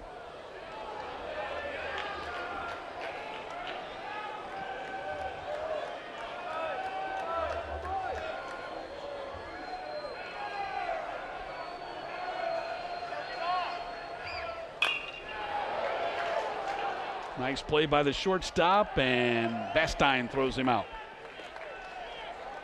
Hot shot, 1 down in the inning. So Condon has been retired twice tonight. He's officially 1 for 3 with that home run. Ginther, the number 2 pitcher tonight for Vanderbilt, went 2 innings, gave up a couple of hits, 3 runs, all of them scoring on the home run by Tates. 1 walk, 2 strikeouts, 40 pitches.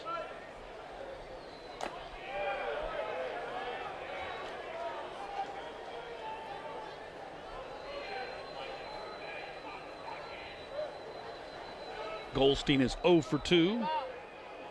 Walked in the 3rd.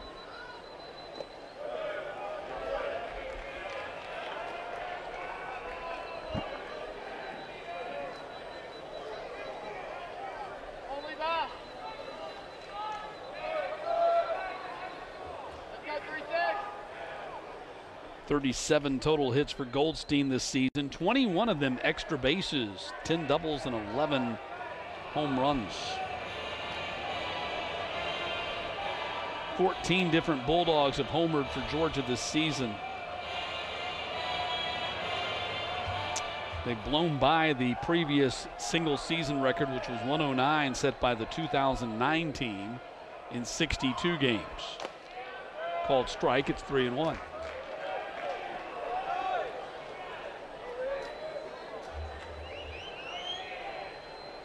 Bulldogs up one spot in the D1 baseball top 25 this week, 20th, so that's respect. You lose 2 out of 3 at A&M and you move up. Goldstein draws the 5-pitch walk. You don't see that very often. Drop a series on the road and move up in the polls. No doubt. I think, all body of work, they did get the win against Clemson. Yeah, as they well, were 2-2. Yeah. So that played in their credit. The victory over Clemson, a team that's been top 5 most of the last month to 6 weeks. Boy, that A&M club, that's a good club too. They're animals. There's Alford. I mean that in a good way too.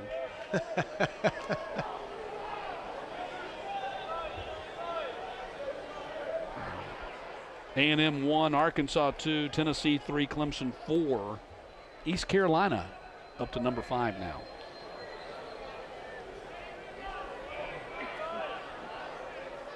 That'll be interesting to see. Nothing against the Pirates. Pirates have a well-established program. I mean, they're a great program. But they don't play, and no knock on the American Conference, but they don't play in the SEC. They don't play in the ACC.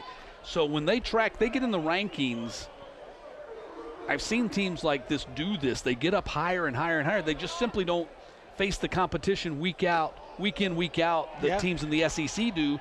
So they tend to track and get higher in the rankings than maybe an SEC team will. That might be just as good, maybe even better. And it remains to be seen. Maybe East Carolina is a top 5 team. Oh, we'll yeah, see. no doubt. You had Coastal Carolina do it. Or they won the national champion coming out of, kind of a mid-major, going in there and doing it. So, yeah, it's absolutely possible. But they're up to number 5 this week. Pirates tracking towards a national, top 8 national seed. 3-1 pitch is hit well to center field. Hewitt tracking back and kiss it goodbye. Alford with the 2-run homer. And Georgia now has put the game in run rule territory with a 10-0 lead.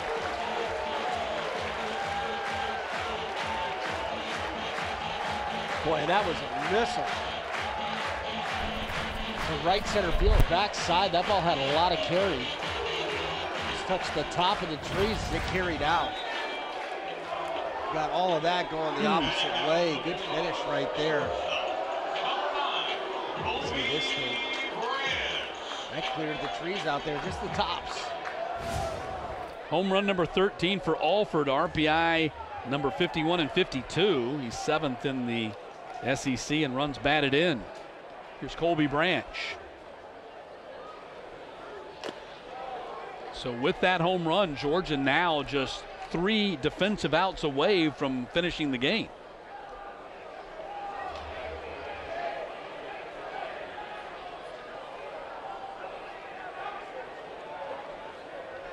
I think Kevin Sweeney was telling Michael Durantis at second base, get out of the way.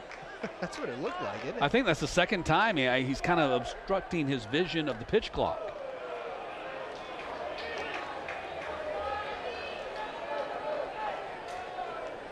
So Georgia now 3 outs away from what would be their 14th run rule game. They're 10-3 in run rule games. Ooh.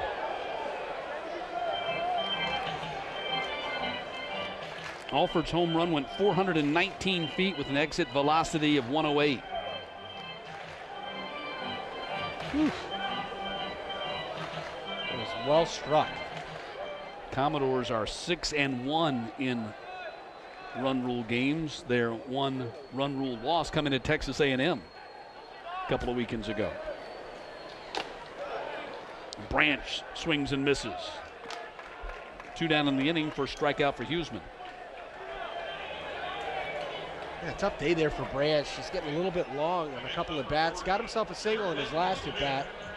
But he's missed a couple of pitches you normally see him hit, just kind of swinging underneath it.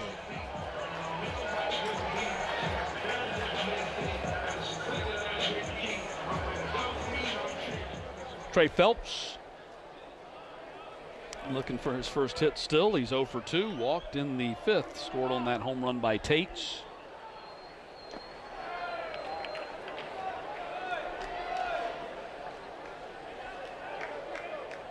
So now that you have positioned yourself from the Georgia standpoint to run rule this game, I think it's a lock solid bet that, you know, Zeldin does come in and nail this thing down quickly. And Zeldin's really shown the ability to have kind of a rubber arm where he could go ahead and throw 15, 20 pitches, get you through that inning, 3 up, 3 down, hopefully, if you're Georgia, and then be available tomorrow and on Sunday.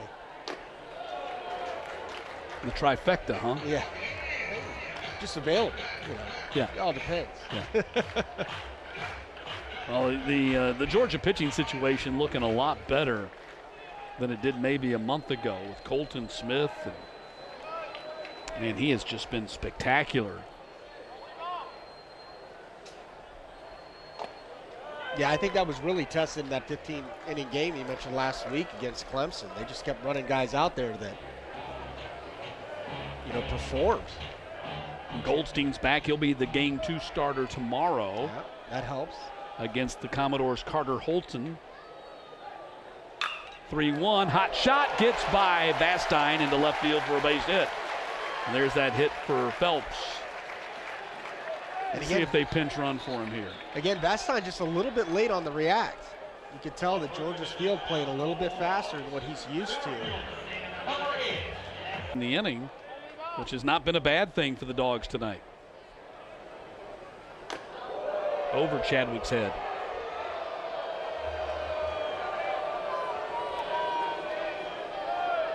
Single for him back in the 2nd.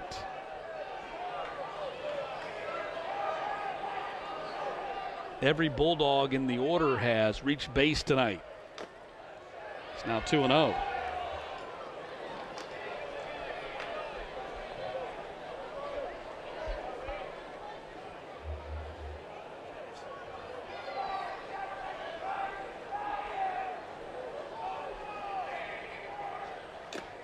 Three and 0.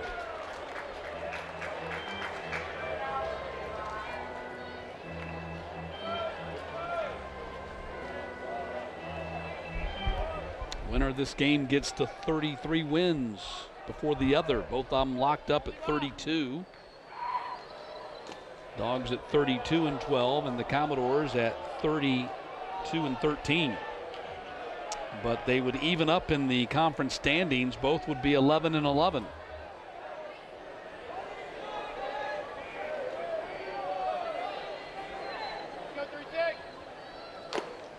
There's a strike, 3-2. And I think more importantly, Jason, when it comes to head-to-head competition, when it comes down to the end and the committee's looking at who's a regional host, these are two teams with very similar resumes. Yeah, absolutely. And at least for tonight, Georgia kind of grabs the upper hand in the first game of this series. 3-2 pitch, walked him. I wonder how long it's been since he had a haircut.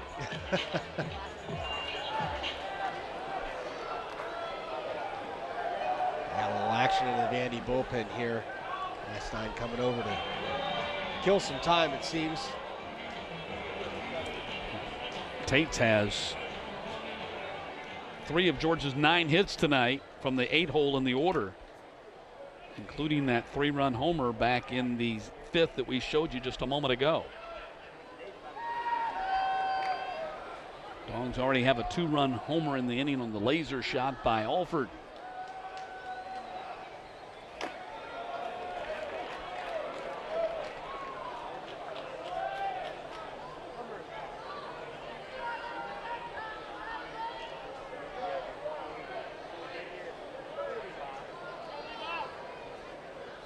Huseman looks back at second, 1-0 pitch.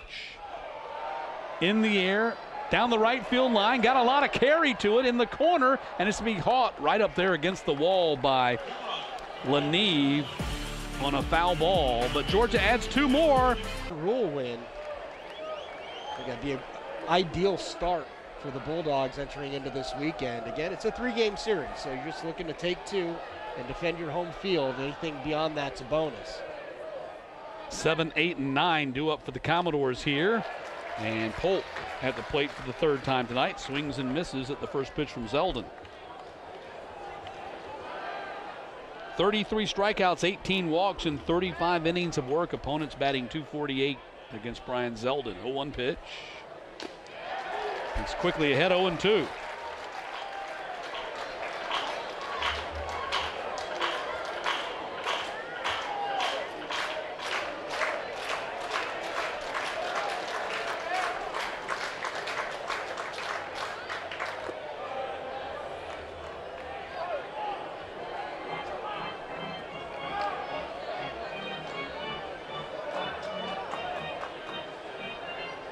This is the 242nd all-time meeting between the Bulldogs and the Commodores, according to Georgia, dating back to 1897. 1-2 pitch in the air, popped up, going to get to the overhang. Bulldogs lead the all-time series 124-117. Georgia's last series win back in 2021, when the Commodores were #1 in the country and reached the College World Series National Championship Series. Dogs won 2 out of 3 in Nashville that year. 1-2 pitch, hit to center field. Chadwick racing back, and right in front of the track has it for out number 1. Great job there by Chadwick. Good jump on it. He covers a lot of ground out there in center field. He's done a good job coming on in Billy Carter's stead after he banged up his knee at Mississippi State.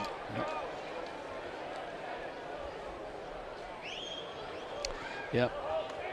Dylan Carter continues to be sidelined by that knee injury suffered, sliding into home plate against Mississippi State in game 2 of that series. Chopper to the third baseman. Condon backs up and fires, and that's out number 2.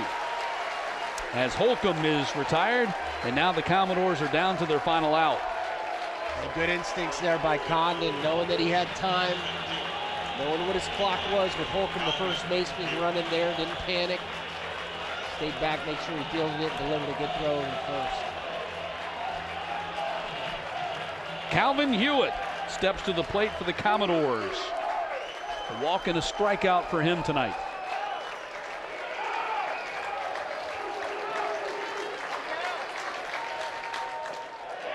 Strike 1.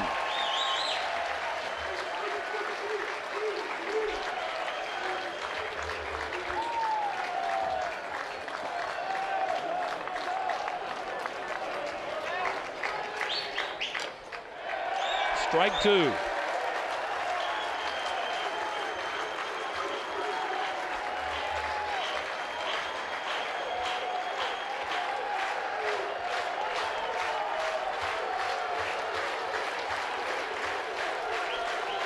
Zeldin 1 strike away.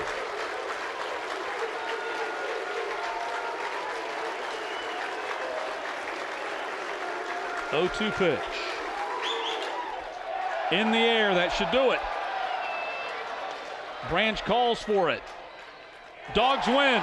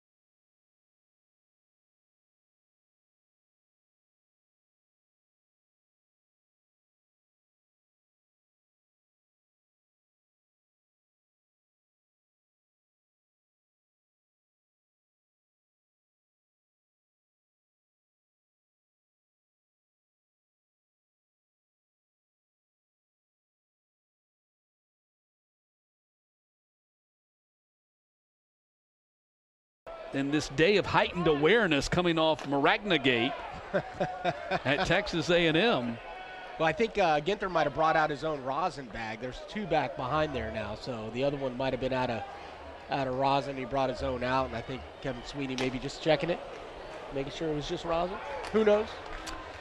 Well, you know, the story of Maragna was there was video that surfaced, I think, from Barstool of Maragna in the bullpen crouching down, and then there's Branch with a line drive into center field for a base hit. 6th hit of the game for Georgia. Branch, his first. Anyway, won't belabor the point too much, but it made the national news. I clicked on a story from Fox News, and they were covering it for some reason. And the video was suggesting that Maragna, who had struck out 6 of the 7 batters that he faced against #1 Texas A&M, was somehow using a foreign substance to doctor the ball. There was no proof other than this video of him crouching down in the bullpen. He could have been doing anything. Could have been talking to himself, picking up a grasshopper in the corner of the bullpen, and then him touching the leather straps from his glove that were dangling down, and could be anything. And I just thought it was a story that kind of took on a life of its own and had legs with no concrete substance, pardon the pun, to it.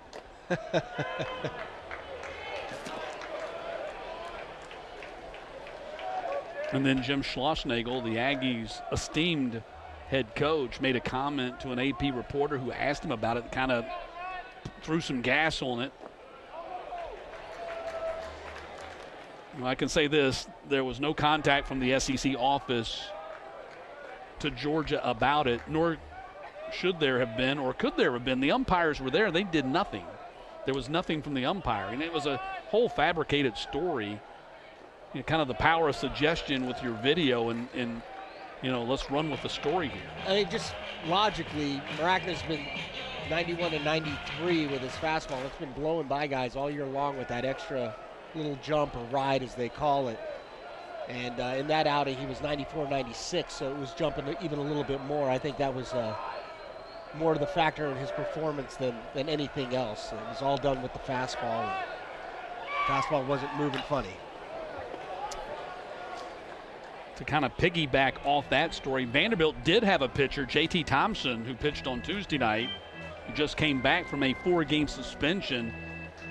They had found a foreign substance on his forearm when Vanderbilt was playing Florida a couple of weekends ago, and he got suspended, which is the NCAA mandate for using a foreign substance. It's a 4-game suspension. Now you, as a former ball player, all-SEC catcher, assistant coach, 2-time minor league all-star, you don't have a big deal. You don't have a big problem with it, right? No, I mean, I don't really. I feel like batters get to use the pine tar for a little extra tack to hold on to the bat. And I know pitchers got the rosin, but some guys need a little extra tack. You see a lot of guys lick their fingers to try and get a little bit more grip. Everybody's a little bit different. You can make the argument it's for safety purposes, right? Yeah, just so you have a little bit more feel for the ball in some of those extreme weather situations.